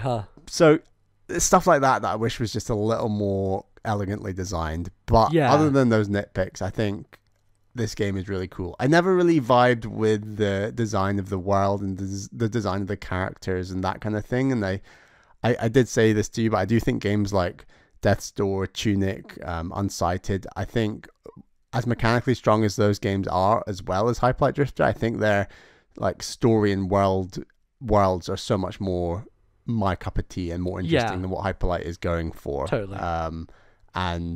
But again, this game's the first out of all those 3 examples I've given. Like, this game was doing it quite a few years before. I mean, clearly very inspirational for Death's Door. Right? Yeah, like, massively. You can see a lot of the DNA kind of bleed over, and I do think Hyper Light Drifter was, I think, as a kind of starting point for this type of like more action focused Zelda experience, I think it's definitely one of the kind of best ones out there, when it first came out. But you're right, there's been kind of a lot of that type of game since then, and some leaning in different directions. Like, I would say that Tunic and Unsighted lean a bit more into the puzzle side of things when it comes to like Zelda style games. Yes. Whereas Hyper Light Drifter was always a bit more Zelda 1 in that it was pretty purely combat focused, and kind of navigational, as you were saying, and that's what I think Death's Door is much more as well, which is very combat focused and navigational also. Which I tend to prefer Tunic and Unsighted versus Death's Door and Hyper Light Drifter. So I would kind of like more personally lean in that direction. And I think Hyper Light Drifter surprised me just because for being a game like that doesn't have more puzzle solving elements, I was really impressed by like how enamored I was by the combat and by all that stuff. So, yeah. It's really cool, and they did that 3D game last year, which is coming to Game Pass. Yeah, Solar Ash, which I really want to play. Which people compare it a lot to the Pathless, and I'm like, wow, because I absolutely loved the Pathless, and I think the Pathless went under a lot of people's radar, unfortunately. So I'm looking forward to playing Solar Ash. And Hyper Light Drifter is getting a direct sequel, right? This in the works. Hyper Light Breaker, I believe. which is a 3D game as well. Oh, it's 3D, right? And that's next year, probably. I think it's going into early access next year. Okay, So right. it's going to be a little while until it has a full release, but I believe it's going to be like a 3D action roguelike, basically. So it's not going to be along the same lines as the original game. It's going to be more, that's why they've gone into early access, I guess, because it's a roguelike. It makes sense to do that type of game going through early access. And I'm very, very interested to see how that goes down, because if they can translate the tightness of the combat from the original game into, a 3D setting, I think that could be a really exceptional, really fun thing to play. So I'm looking forward to it. But glad that you checked this one out and knocked off another game on our top 50 games of all time that I've not played. Right, yeah. I should say I mentioned before, I am chipping away at Dead Cells occasionally, so that's another game that's in our top 50 that you have played that I hadn't. So hopefully by the time we get to our next top 50, there'll be very few games that I've not played, potentially. Yeah, we'll see. I just need to stop playing new ones that you haven't in the meantime. Bally, that Xenoblade 3 is going to be like, I'm going to be there. I'm going to be like dragging my heels. Xenoblade 3, yeah. Because Xenoblade 2 didn't make the cut at all, did it? No, he didn't push for it. And I mean, like, talking about it now, and like as Devin was playing through and chatting to me about it, I'm like, Xenoblade 2 kind of sucks. It doesn't suck. Like, I think I would still put it in my top 100 games of all time, probably, just purely for like the music and the combat is so fucking good. Like, there's an argument to be made that Xenoblade 2 has the best soundtrack in any game ever made. Like, it is absolutely jaw-dropping, like consistently across the board, just like incredible stuff. Like, the level of musicality in that game is astonishing, but there are lots of elements that I was like, it's garbage, I hate it. So yeah, it's interesting, and we'll see how I go with Xenoblade 3. I think it's going to be hard to top the first game for me, because it's so rooted in nostalgia, and like my love for that plot and those characters, like, and the world is just so fucking incredible. And again, the soundtrack is my favorite all time. So like, topping Xenoblade 1 is almost next to impossible. Well, but you've got 44 weeks to think about it, because that's when our next great, thanks. top 50 games of all time. Thanks for putting a time on that. Lovely. Well, yes, that sounds good, and I'm sure we'll have some lively debates when that happens. But that's a while away, and what is not a while away is our next segment. So join us after the break, where we will be going through some of your emails, answering them, responding, and giving you some fun things to talk about. So see you in a bit.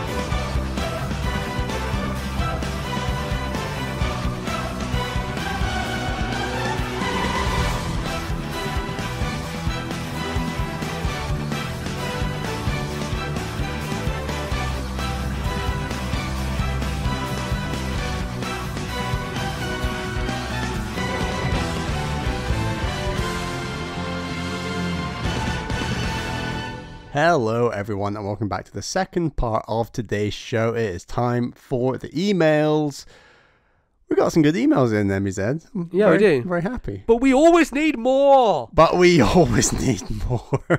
If you would like to send an email to the show, please email thisnintendolife@gmail.com. That is thisnintendolife@gmail.com. We also have a channel over on our Discord server. You can drop an email, a question, a comment, a thought over there, and that's also much appreciated.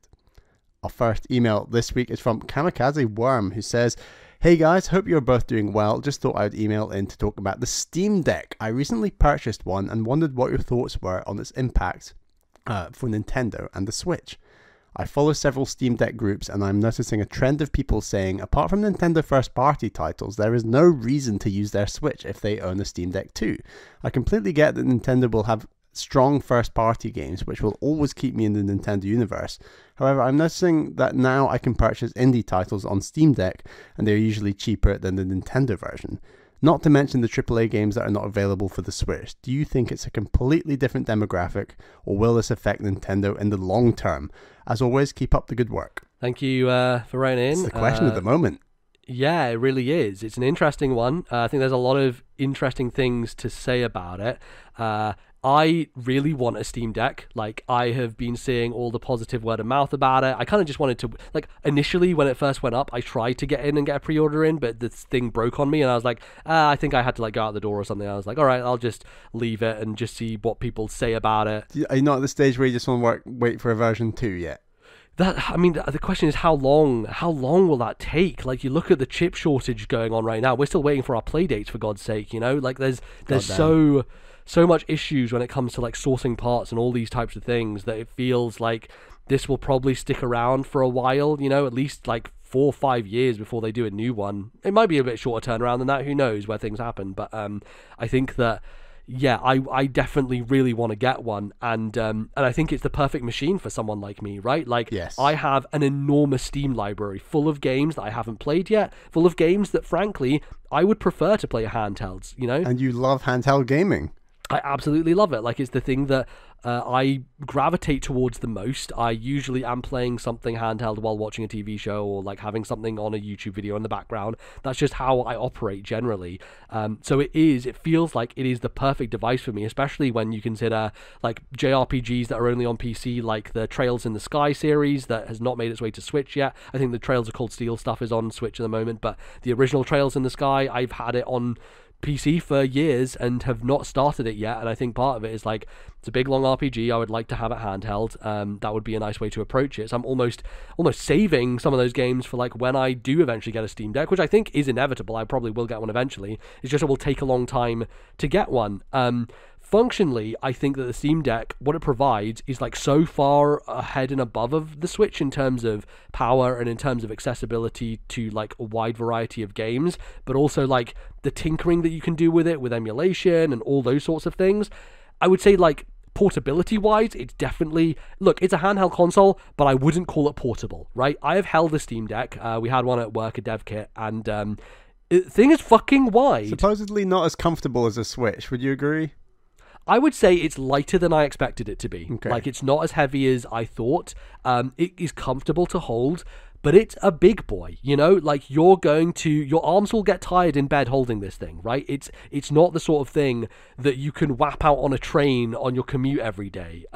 You have to have it in a big case, and you probably have to have that case in a backpack, and it's probably a bit of a pain to faff to like get it out. I mean, that's what I do already with like my fixed dress one with my Switch. Like, it's a big case. It's not really technically a handheld that I could get out on a train very easily, but sure. So I don't mind that portability size. Yeah, I think, and in terms of, you know, if you're going on a plane, that's totally fine, because like it's a much longer journey, and like you have the kind of space, the room to play it then. I think for plane journeys, especially long ones, that makes a lot of sense. But my everyday commute, like my Ambernick is my go-to thing. I basically just have whatever game I'm chipping away at on that thing playing when I'm doing that, because literally slips in and out of my jacket pocket, right? So simple, which I can't do with any other handheld device.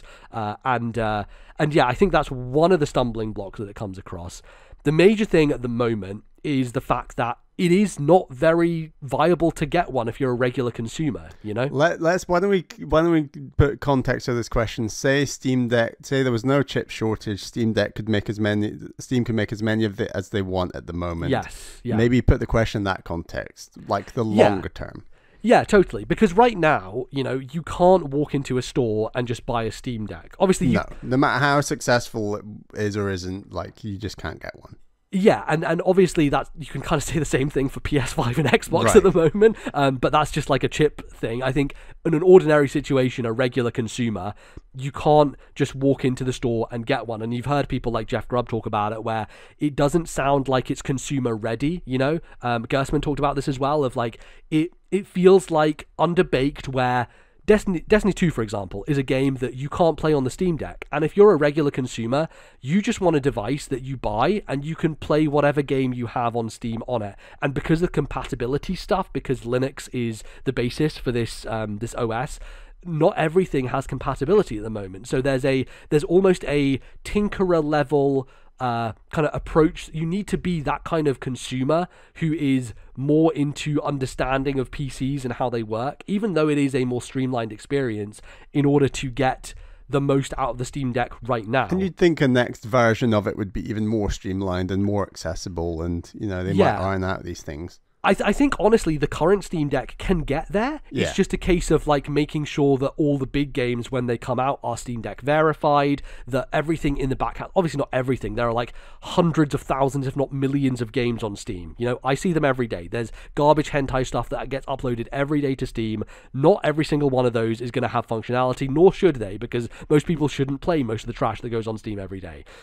However, it does make sense for them to have a kind of wide spectrum of like, Destiny 2 should be playable. It should be able to play Overwatch. It should be able to access everything, easily, and have all those games have compatibility. And once we get to that point where you have a guaranteed ability to play it, that's when I think Nintendo should start sweating. At the moment, I don't think they need to, because their proposition, their offer, is so much more streamlined. Number one, it's a lot cheaper. They have multiple options in terms of a more portable, cheaper one for kids with the Switch Lite. The first-party strength of their software means that they're always going to have interest in it from a software perspective. Nintendo are well positioned, right? And they're totally fine, and they're doing exceptionally well in the market. And part of that, I think, maybe the most important part of it, is the ease of access. The ease of access for Switch. You can buy cartridges and put them in your system. That helps for certain people who, still in this day and age, there's still some people who don't go full digital, right? There's still a lot of people who don't even connect their Switch to the internet. We don't go full digital often because we like buying those hard copies, because often they're still cheaper. They're cheaper. Crazily enough. Exactly. Which, Steam has an advantage where Steam sales are concerned, and the level of discount you get in those is far superior to any first-party Nintendo game ever going on sale, so that will always be an advantage for them. But, hard drive space is an issue with the bigger games. God of War, I'm sure, is a massive file size that will take up most of the space that you have, so it's a lot more investment in terms of having some kind of, solution to do that. So I think right now, Nintendo shouldn't be scared, but they should be wary, right? They should be sweating, because I think there is a real danger here for Valve to swoop in, and once they have a device that is more consumer ready, that has the accessibility, has maybe a more streamlined version, as you say, a Steam Deck version 2 that is smaller, more portable, just a bit more comfortable and less kind of large and cumbersome, they could really shake things up in a way that, obviously, all those indie games come to PC first, and they're often cheaper. They are often, obviously, will always look better, and on superior hardware will run better. That's kind of Nintendo's bread and butter right now. Aside of their first-party games, indies are really what carries the Switch, and why it, I think, becomes so relevant for a lot of people. But if they lose that, then it's kind of dangerous, alongside the idea that you can play stuff like Elden Ring on the Steam Deck. People were amazed that Breath of the Wild was a thing they could play at launch on Switch. It's like, I can take this to the toilet with me. I have this entire open world. Steam Deck is here. It has Elden Ring. It looks better. It runs better. It's the brand new open world game. It's a thing that everyone's talking about. That's dangerous for Nintendo. If people start to gravitate towards Steam and gravitate towards Valve and this as a device, I think that it could do some real damage. And Nintendo need to find a differentiator, right? And they always do. They usually are very good at finding interesting angles and things with their hardware that makes them stand apart. Sometimes it works, sometimes it very much doesn't, and causes big failures. But I think that they really would have to find a way to make their device stand out, because the reason they're able to compete with Sony and Microsoft right now is that differentiation of being portable. That is the most important factor by far. I disagree that portability is the biggest differentiator for Nintendo at the moment. Between I 100% think that is the case. I think the biggest differentiator is their first-party output. See, that's important, but Wii U had phenomenal first-party games, and that did shit for the system. Not the same, but they didn't sell as well as the Switch, and there wasn't the same quantity. Right, because the hardware was not interesting to people. That's the core problem. And arguably that is partly because it's handheld, but I don't think you'll ever finitely know that. No, I definitely disagree here. I think the portability is by far the most important aspect of the Switch. Why would you buy a Switch instead of a PlayStation? It's portability. It's also cheaper. It's also much easier. First party, very important. Probably the second most important thing. But number one most important thing in my mind for why the Switch is successful is that handheld and TV portability. Like the ability to switch it between them. I think we're talking at cross purposes where, yes, the fact it's a great handheld is why it has sold well, but the stuff that has sold well on it is their first party, like 20-1 versus indie games, which is the only threat Steam Deck arguably has. Potentially. The other threat, as I said, is other AAA games, right? Because if you have the option, you know, Doom is on Switch. It's not very good, right? Doom is on Steam Deck. But the fact that games like Doom, Witcher 3, third-party stuff is sold so poorly on the Switch makes me think that, like, the Steam Deck has little to no threat to what Nintendo's current marketing audience is for the Switch. Yeah, potentially. But also, the poor sales of those games on Switch are as a result of them not being very good, right? Like, they're not very good versions of those games. And if you have a place where very good versions of those games exist alongside a bunch of other stuff, and you shouldn't take this lightly, emulation is a threat, right? A Steam Deck could very well run Nintendo games through emulation. It is extremely accessible, extremely easy for people to download EmuDeck, get things running, and potentially run a Switch emulator on a Steam Deck running brand new games better than a Switch does, right? That is a threat and a danger. It happened with DS. DS was rife with easy access to flashcards and all that sort of stuff. It was a huge problem for Nintendo. Nintendo were extremely mad about it. I'm sure it ate into a lot of their sales with DS because so many people, when piracy is accessible and easy, it is a threat and a danger unless you offer a service that is better. And Nintendo, you know, often with their old games, especially, you know, when it comes to that service, you know, you'll have a lot fewer people interested in doing that if they can do their old games on Steam Deck, but also their modern games are a threat as well because they're underpowered, like they're weaker things. And so on a new iteration of Steam Deck, a more powerful version of the hardware, you can have Yuzu running Super Mario 3D World plus Bowser's Fury on that thing and probably run it better than a Switch. And people are not above that. And I think that is actually a big danger, in all honesty. Emulation is a threat, and I think that Steam Deck can threaten Nintendo with that for sure. I still don't think the Japanese executives at Nintendo will be worried at all about Steam Deck. Mainly, of course. I mean, they're very oblivious to a lot of things, but this most of all. True, but if indies were a bigger pillar in Nintendo's sales output, yeah, I think they'd be more worried. How many indies are in the top 25 games of copies sold for Nintendo Switch? And the answer is a handful. None. Probably. None. No, I think Stardew Valley is. I'm pretty sure. Like, I think is Stardew Valley. When they let me look at this. I'm just looking at this Wikipedia list. Is Stardew Valley sold more than 3.5 million on Switch? Oh, easily. Yeah. I think that with some of those games, I'm pretty sure that they don't use those when they're doing their big top 20 or whatever, right? I'm pretty sure that's just Nintendo first party games or Nintendo published games. I think they put on that list. Maybe I'm wrong on that, but I always assumed that was the case. They don't have like other games as a part of that. Even still, I do think of the top 20, because the vast majority are Nintendo first party games. Yeah. And Switch, aside from like illegal emulation, is the only place to play those games. Mm-hmm. I don't see how Steam Deck affects that model other than the argument of everyone wants a really great handheld to play their games on. Because I think now that people have bought Switches and they're playing Nintendo first party games and everyone wants to play the sequel to Mario Odyssey, Breath of the Wild 2, all these games that they can only get on a Switch, I think that the indie argument that we're talking about is a very niche audience in comparison to the overall sales market of the Switch. Like I think to our audience and to the circles we're in, it's a huge deal. But I don't think to Nintendo's bottom line, indies make up this.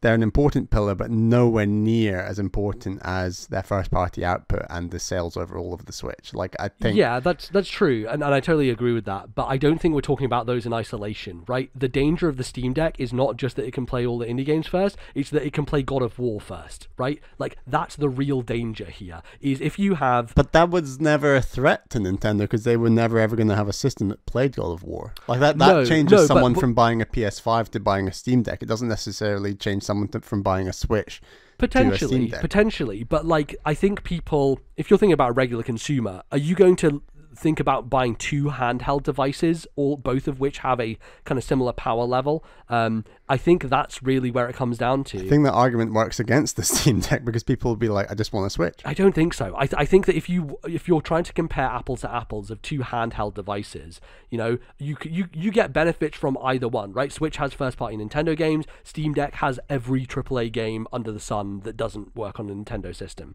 And so I think there are a lot of people who just own a Switch, right?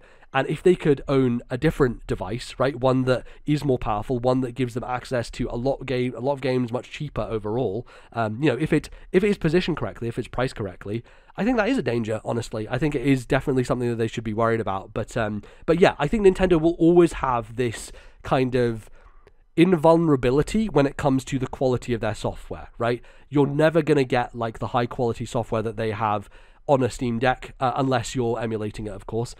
It's just not going to happen, and you're not going to get the kind of like the same streamlined experience when it comes to every game will just work out the box. You know, like these are things that Steam Deck has to work out, that has to make sure make sense. And I think within our circles, it's probably a lot louder, because a lot of people in our circles are like annoyed with how weak the Switch is right now. I don't think there's a lot of people picking up Steam Deck yet who don't have at least a chunky Steam library. And I think, honestly, I don't think Nintendo have anything to worry about until someone like me would even consider buying a Steam Deck. And even once I do, I'm still someone who's happy to own like 4 or 5 games consoles and play stuff day one. But I think the danger is not me or you, it's the people who only have one, right? And if you only have one and you want a handheld device, that's where I think the danger is. That's where I think, because most of people out there are not going to have multiple consoles, right? Like they are. But I also think Nintendo have the kids market wrapped up, and that takes up a huge chunk of the Switch sales. And I think definitely, for a lot of parents, they'll be like, right, well, the Switch has all these Nintendo games that I know my kids will like, versus Steam Deck, which is aimed at a much older audience. And the Switch Lite as well is a great example of that, right? Like they basically released that for Pokemon, because that audience who plays Pokemon are going to want to do that. Right. I think Nintendo need to worry when Steam Deck launches a pastel array of Steam Decks aimed at a younger audience or something, because I just think I think the Steam Deck is far more akin to the Xbox Series X PS5 audience than it is a Nintendo Switch audience at the moment. It's trying to become a handheld version of those consoles. Right. And yes, it can play a bunch of indies that are on Switch, but I think that comparison is quite tangential, really, in terms of like audience. No, that makes sense. I totally get that. But I would say that I think 5 years down the line, this will be a much more interesting like landscape to look at, because if seeing the current success of Steam Deck, right, if Valve really do get into putting it in Walmarts or whatever and having it more accessible and having a more streamlined, better version, it also depends on what Nintendo do next, right? I think Steam Deck could sell 30-40 million units and it still wouldn't affect Nintendo's bottom line. Yeah, potentially. And I think that's quite a likely outcome for the next 5 years. I think it also depends on what Nintendo do next, ultimately, right? Like, we know Nintendo. I think we know what they're going to do next. They're going to do a more powerful Switch, and we'd be shocked if they weren't. Well, we say that. But Nintendo, they fucking like to zig when you think they will zag. And I know. True, but they're going to delay that as long as possible as well, because of this chip shortage, and we have discussed that. But I if they zag when we think they're going to zig at this point in time, I think that'll be truly jaw-dropping, because they're onto such a winner. Honestly, I would not put them above it. I just don't. Just never think Nintendo are going to do the thing you think they're going to do, because they often don't. They often will just do a stupid thing, and you're like, why the fuck? But also, that's interesting, because every time they've historically been on a winner, they do an iteration of the winning thing. It's only when their back's against the wall they normally do the most radical different thing. Right. And the Super Nintendo is a great example of like great iteration on that. Right. 3DS, DS. Yeah, but which ultimately, every time they have done an iteration, it has been less successful. The Super Nintendo sold less than the NES. I think that Nintendo will. I think the sequel to the Switch will definitely be less successful than the Switch. A bit like PS5 to PS4, but I think they will happily take that, knowing that it's a successful idea that doesn't necessarily even need to be more successful than the Switch to be the second most successful Nintendo system of all time. So I think that I'd be truly shocked. I think you would be too if they did something that was away from the Switch in terms of like it. Oh, I think it would be extremely boneheaded and fucking stupid if they did, right? Yeah. Like, but you're right. If they do something boneheaded and stupid, I do think that you're right. That opens some sort of pseudo window for a Steam Deck to take up a bit. But yeah, and I think that Furukawa as a president is definitely, he's more of a businessman, right? Like he came from Nintendo of Europe doing more of that stuff, less with the developer hat that Iwata had, the kind of like crazy, like almost magical Uncle Nintendo kind of vibe that I think the company had under his leadership. And it feels like Furukawa is taking a more straightforward approach to kind of growing the company and like doing what the next steps would be with it, right? Nintendo has led the handheld market for over 30 years. The entire existence of the handheld market, The entire existence, and they've seen off Sony, they've seen off Sega, they've seen off other huge video game companies. PlayStation tried with PSP and Vita. Exactly, and, failed. And sure, Valve's going to come along, but I guarantee you they will see off the Steam Deck and it might do very well for itself, but I guarantee it won't impact the bottom line much of Nintendo. Yeah. Ultimately, I think you're right at the end of the day, right? Yeah. Like Nintendo just have such a strong hold on this market, and that's because of form factor of their systems. It's because of their child-based audience for a lot of the system, and it's because of familiarity as well. Yeah, 100%. I just think that they should maybe keep an eye on it, you know? Like, don't get too complacent, which always happens in the games industry. Every time a company is, successful, the next time round, they are complacent and they fuck up a bunch of stuff. And it's a tale as old as time, and it keeps happening. So, we'll see. They're on top of the world right now. They might not be soon. Very good question, though. That was from Kamikaze. Sparked spirited debate, which is always what I like to see. Our next email is from Noah from Halifax in Nova Scotia. Good day, Bally and MBZ. Greetings from Halifax, Nova Scotia. I hope you're both well. Have either of you ever completely avoided playing a game that you were interested in simply due to its length? A couple of months ago, I picked up a copy of Monster Hunter Generations Ultimate on the Switch for a good price at a local game shop without knowing anything about it.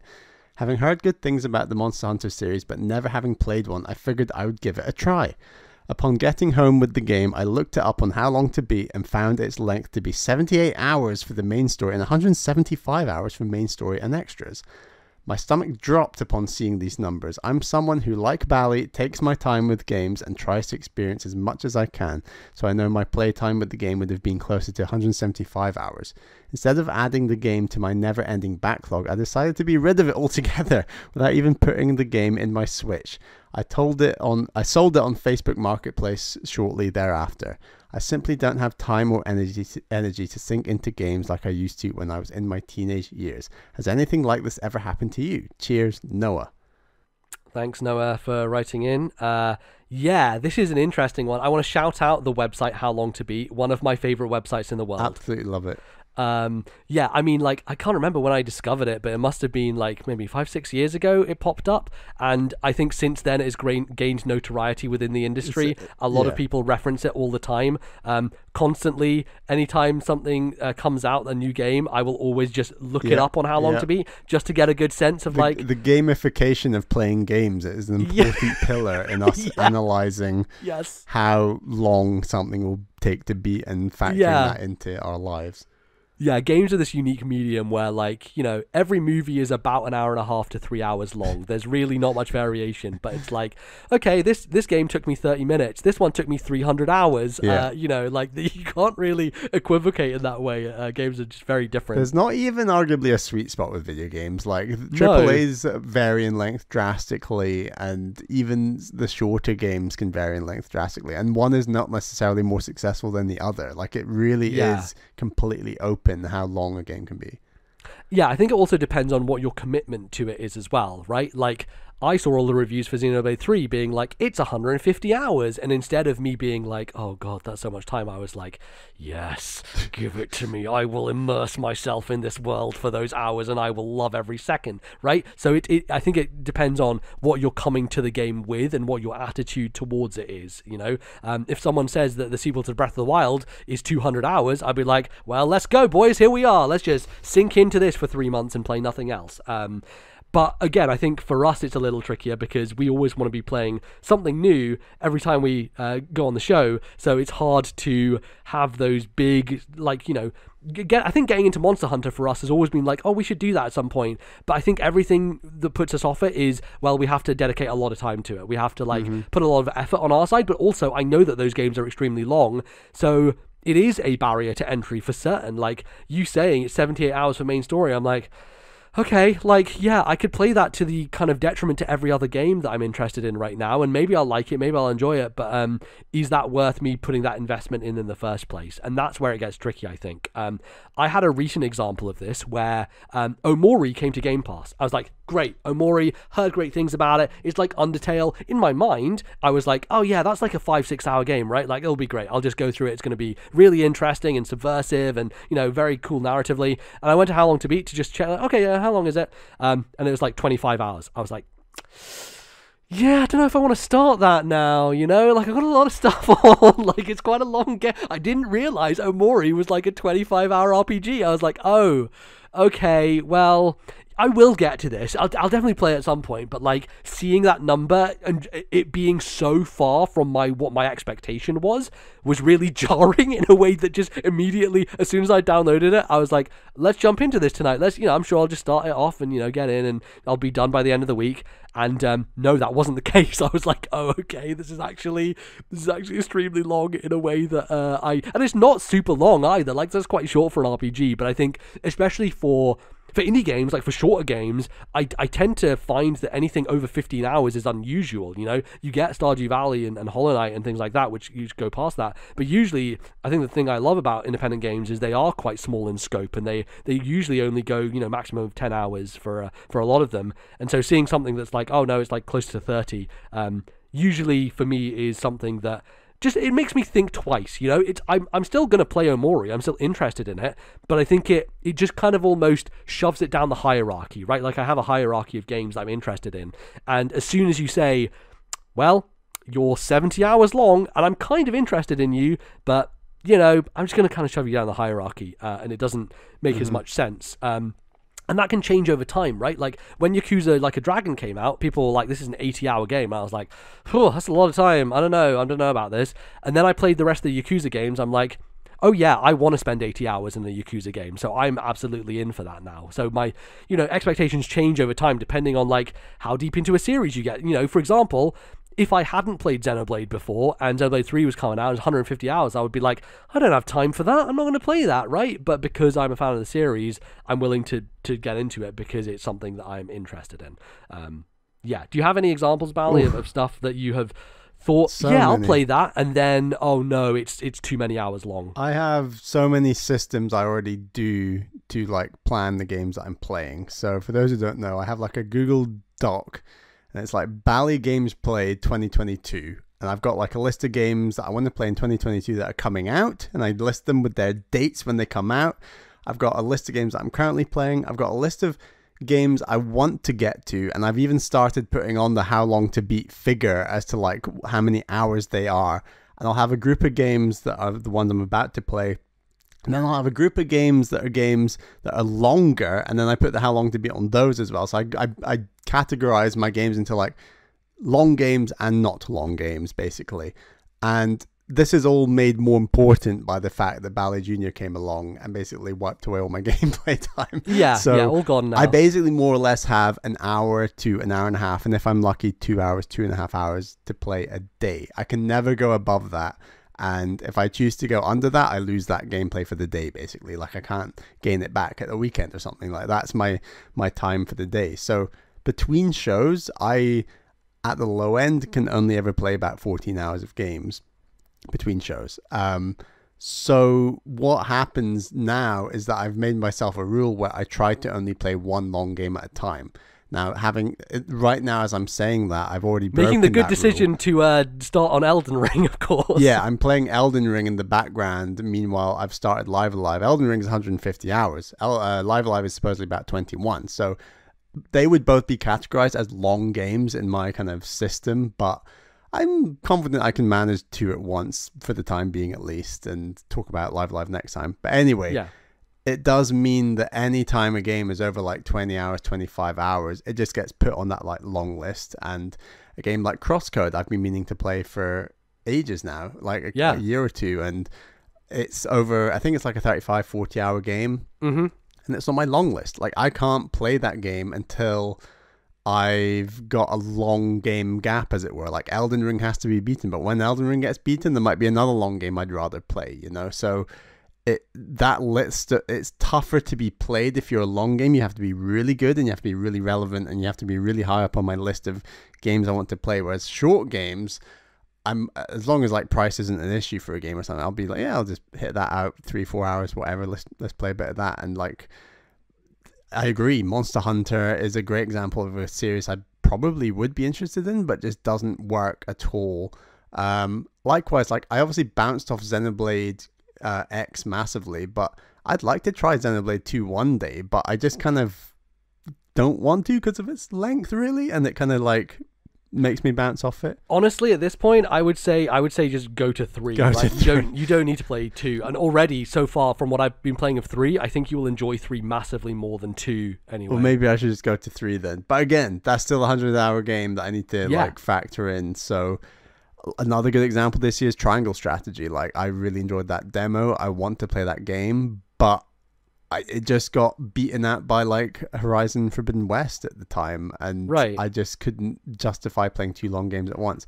Now, do you see yourself changing your attitude towards finishing games, like with your lack of time to like put enough to finish all these games into? Do you see yourself in the future just playing something and not worrying too much about finishing it, and just like having that as an kind of approach? Part of the process of playing games and making these lists is I really do enjoy making our like top 10 games list at the end of the year. So I always do my top 10 games that didn't come out this year, but I also do the top 10 that did come out this year.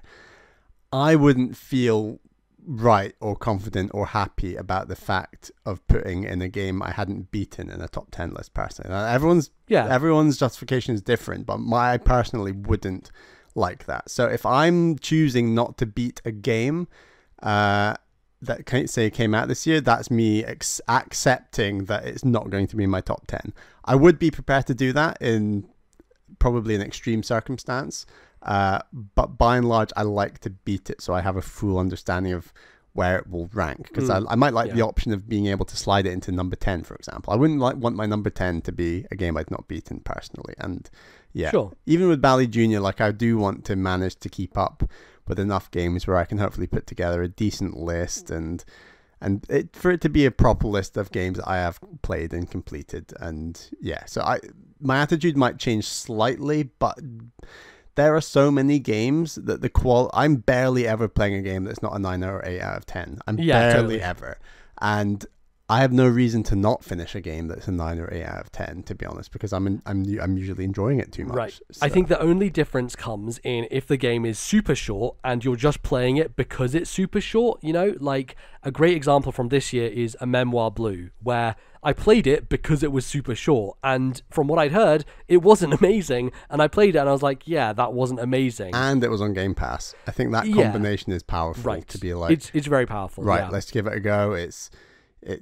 I could even play this game without reading a review. It's that short, just give it a go.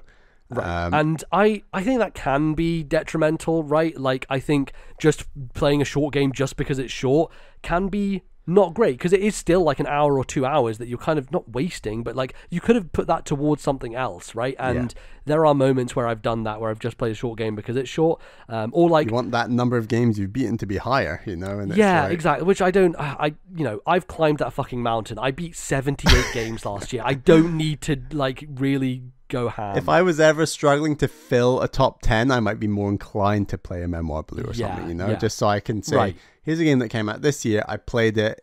I didn't. So you can technically just like put it on the end. Exactly, because I never want to have a list that's only 8 games, and I'm gonna far surpass 10 games again this year. So I'm not worried about that now. Yeah, which is very, very impressive given the lack of time you have. Very. And like I still I think.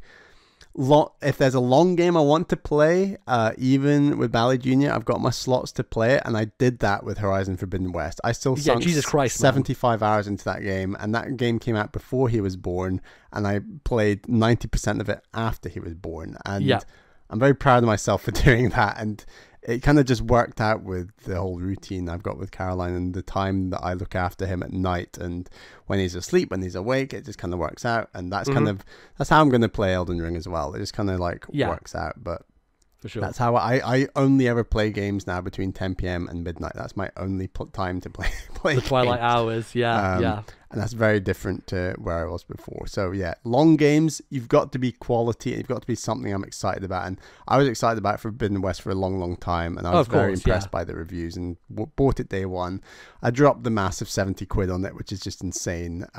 But you know what? That game was worth the 70 quid I spent on it. And likewise, God of War Ragnarok will be another like 70 quid game I'll get day one. But those games are pretty rare in like the Sony first party kind of thing, and they often are quite long games, but you know, they're worth it. I'll do the same with Breath of the Wild 2, you know, like when the game is good enough and long enough, like I can still make, if you want to play it, I can still make the time, and I'm feeling that way about Elden Ring, although I'm only about 4 or 5 hours in, but you know, that'll take off. I'm enjoying it so far, and we'll keep going.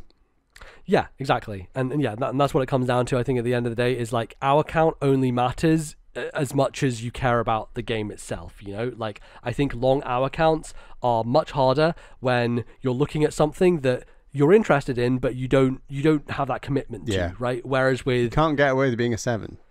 Yeah, exactly. But with stuff like Zelda and stuff like Xenoblade, for me, it's just like, well, I'm so committed. Like, this is the reason I play video games. These are the things I love the most, and that's why I want to have the most out of them possible, which is why, you know, I have put 17 hours into Xenoblade, and why I want to wrap up the show now so that I can go play more of it, you know? Like, that's the reason that, you know, I'm very into games, is games like that. When they come along and they hit in that special way, that's what I'm here for. So our count doesn't matter at that point, you know. I want it to be as long or short as it needs to be, and that's what it is at the end of the day. But yeah, I don't think I've ever taken a game back after buying it, then realizing it, and then you know, wanting to abandon it. Usually, I think these days, because you know, we're very much aware of how much time we put into stuff, it's often like I will always do that research first. Omori just happened to be one of those things where I was interested in it, and it was on Game Pass, so I didn't like actively make a choice to buy it, and so I saw it and I was like, oh, okay, this is actually longer than I wanted it to be,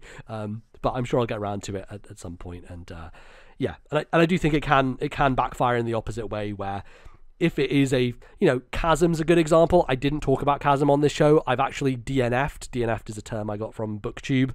Means does not finish, or did not finish. I DNF'd Chasm because... I mean, that term itself is from marathon running, but okay.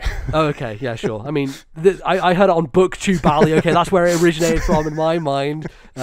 So yeah, I decided, you know, that game was... It was like 6-7 hours long. I was like, yeah, this is kind of okay-ish. And then the more I played it, I was like, oh, this is frustrating and annoying and doesn't feel very good. And I just found I was putting hours into it for the sake of having to finish it. And as soon as that happens, you realize, no, this is a bad idea. Let's just stop. And I try and not be beholden anymore in that way. You know, if I'm just done with something, I'm just like, no, I'm fucking done now. So I'm just going to leave it. So yeah, that's basically how things can shake out. So it's not really worth putting in, even if it is a short game. Sometimes it's just better just to take that time back for yourself, you know, and do something else with it. So that's kind of the approach. Yeah, thank you very much for your email, Noah. That's another good one. As I said at the top of the segment, we are always wanting more emails. If you would like to send an email to the show, please email thisnintendolife@gmail.com. That's thisnintendolife@gmail.com. Or you can leave a comment in our channel on our Discord server. We would hugely appreciate that. Absolutely. And that, everyone, is going to bring us to the end of the show today. Thanks, everybody, for listening, sticking with us, and all that good stuff. I'm going to see if I can finish Xenoblade by the next show. I don't know if I will. You know, the amount... Good God. the amount of side stuff that I'm doing right now, I can see myself putting the 150 hours in. And, you know, I've got a whole week, so... Do the maths on that, like, hours in the day versus you playing it again, and yes. We'll see. Yeah, we'll see. We'll see how that shapes out. But looking forward to it regardless. I hope everyone else is as well. I know a lot of our community people. Wait, so you're off for like, I don't know, 10 days? Yeah. Even if you did 10, so you're 17 hours in. Yes. Even if you did 10 hours a day. Right. That you're getting to like 117 hours. Yeah, I'm not going to hit 150 hours in this week. Yeah. If you want to do all the side stuff you do and you think that'll take you to 150 hours, I'd be truly shocked if you did all of that. Also, apparently, the people who did 150 hours in this game have said there's post-game content that is very important and also you should play as well. God. So it's never ending. And also, they're doing an expansion pass, so there's going to be a tournament-sized DLC coming next year. I'm eating good, Bally. Fire Emblem is here. Xenoblade is here. This is my shit. I am so excited. I'm so happy. So, looking forward to it. But... you can find us and you can find me mainly tweeting about Xenoblade and nothing else right now on Twitter at LordNBZ. Where can they find you, Bally? I'm on Twitter at Ballyman91. That's BALLYMAN91. And I even tweeted a video of me getting my first crown, and you can see how crazy fluky I was with the way it was really good. The stage just walloped me to the end. Yeah, that bounce that you had was fantastic. It was awesome. I really enjoyed watching that. I was like, how is he going to do this? When it happened in like live time, I was like, oh my god. Yeah, you're probably internally screaming like, I can't fuck this up now. This is my chance. I couldn't believe it. And you took it. It's pretty amazing. Bally, also on Twitter, you turned me on to this guy who wears weird costumes. Oh my god. And does violin. He basically plays the violin along to a game, but not just doing the music. Every time like an action happens, like getting a coin or something in a game, he will play that on the violin. It's fucking incredible. So he's only got like 60,000 followers. This guy deserves millions, I tell you. You need to follow him. It's astonishing. It's so fucking good. So yeah, go to Bally's Twitter for that as well. For all other stuff, you can go to the TNL Twitter, which is at TNL Podcast. Tweeting out whenever shows go live. Also tweeted out that old video we did on Xenoblade X, where Bally said it was his favorite open world back then. This was my second open world, I think. Right, it was. Assassin's Creed. Exactly, and it was like a day before Breath of the Wild came out. Oh my god, that was funny. But yes, it's definitely a thing you can go and look in the archives of some old videos that we did as well on the channel, which is you can go to youtube.com/ I think ThisNintendoLife. Yes. You can find the podcast there, as well as other older videos that we've done, and obviously join the Discord, which is linked in the description. We have a Xenoblade 3 channel. We have a Xenoblade General channel where a lot of people are playing the game and chatting about it in there. So join along if you're interested. Have other people to chat to and figure out the battle system and all that good stuff. It'll be a good time. Obviously, we are funded and supported by some wonderful folks over on Patreon, patreon.com/ThisNintendoLife. We have some folks to thank, Bally, for supporting the show. Yes, thank you to our $10 tier patrons. They are Zach S, Atari Alex, Thomas, Matthew, and Albert. Thank you all for your $10 tier support, but thank you to all of our other patrons. It's hugely appreciated, the support you give us. We really absolutely appreciate it. Yeah, definitely. And we obviously have bonus shows that you can get as a result of supporting that, where we talk about other stuff that we've been playing. Prepare to hear my diatribe on why Power Wash Simulator is the game of the year very soon. I'm sure I'll be chatting about that.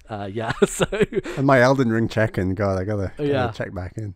Absolutely. You can find all that stuff over there if you are so inclined. And yes, again, thank you for everyone for supporting us there. You can find the show in various places. We're on the internet. We're on Spotify. We're on Stitcher. You can download us if you just have a podcast app and search for This Nintendo Life. We should show up there, and you can subscribe, and that means you get the show, whenever it comes out every couple of weeks. As well as if you're on Spotify, you can give us a star rating on there, and that is really beneficial. That really helps to kind of get the word out to people who might not have heard about the show before and are interested in some Nintendo chat. Thanks to all the star ratings so far. It's really, really great. We've got a few. Absolutely. Yeah.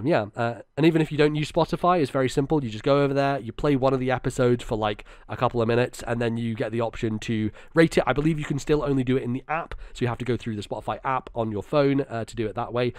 But yeah, it's a good way, I think, for them to kind of get some different shows out there, and it would be very nice if people could support us on that. That'd be great. And if you found us on Spotify, welcome. Yeah, and also let us know. Yeah, it'd be good to hear. Join the Discord, come in and chat with us. It's all a great time. So fantastic. I think that is pretty much going to wrap us up for today's show, Bally. I just need to get out of here and go play not Elden Ring. I mean, I'm done with that. You need to go out of here and play Elden Ring. I'm going to go play Xenoblade 3. We're just both going to just dive into big worlds and do nothing else. So it's going to be a good time. And yeah, we'll see you very soon. Thanks everybody for listening. Bye-bye.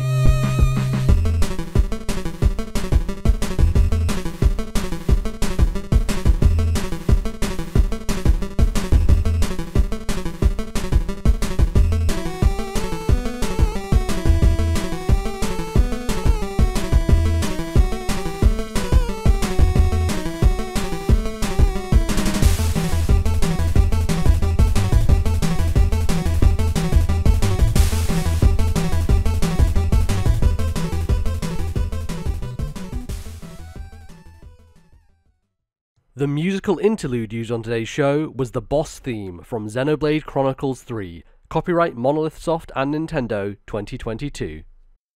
Does Discord does a good job of getting rid of background noise, but it's annoying when I'm like, I need to clap to hear the other person to make sure it's working. And it wasn't, so. I know I'm biased, but yes. The number of times Discord sounds like it crashes and shit with like podcasts I listen to, right, and it's like, yeah, Skype doesn't do that. Yeah, Skype actually is kind of stable. It kind of works still. Maybe that's because no one's on it. Maybe, but like that podcast I love, Into the Aether, they were mentioning that they record on Skype as well. I was like, okay, someone else still does it. Okay, we're good. All right, cool. We're not the last people using Skype.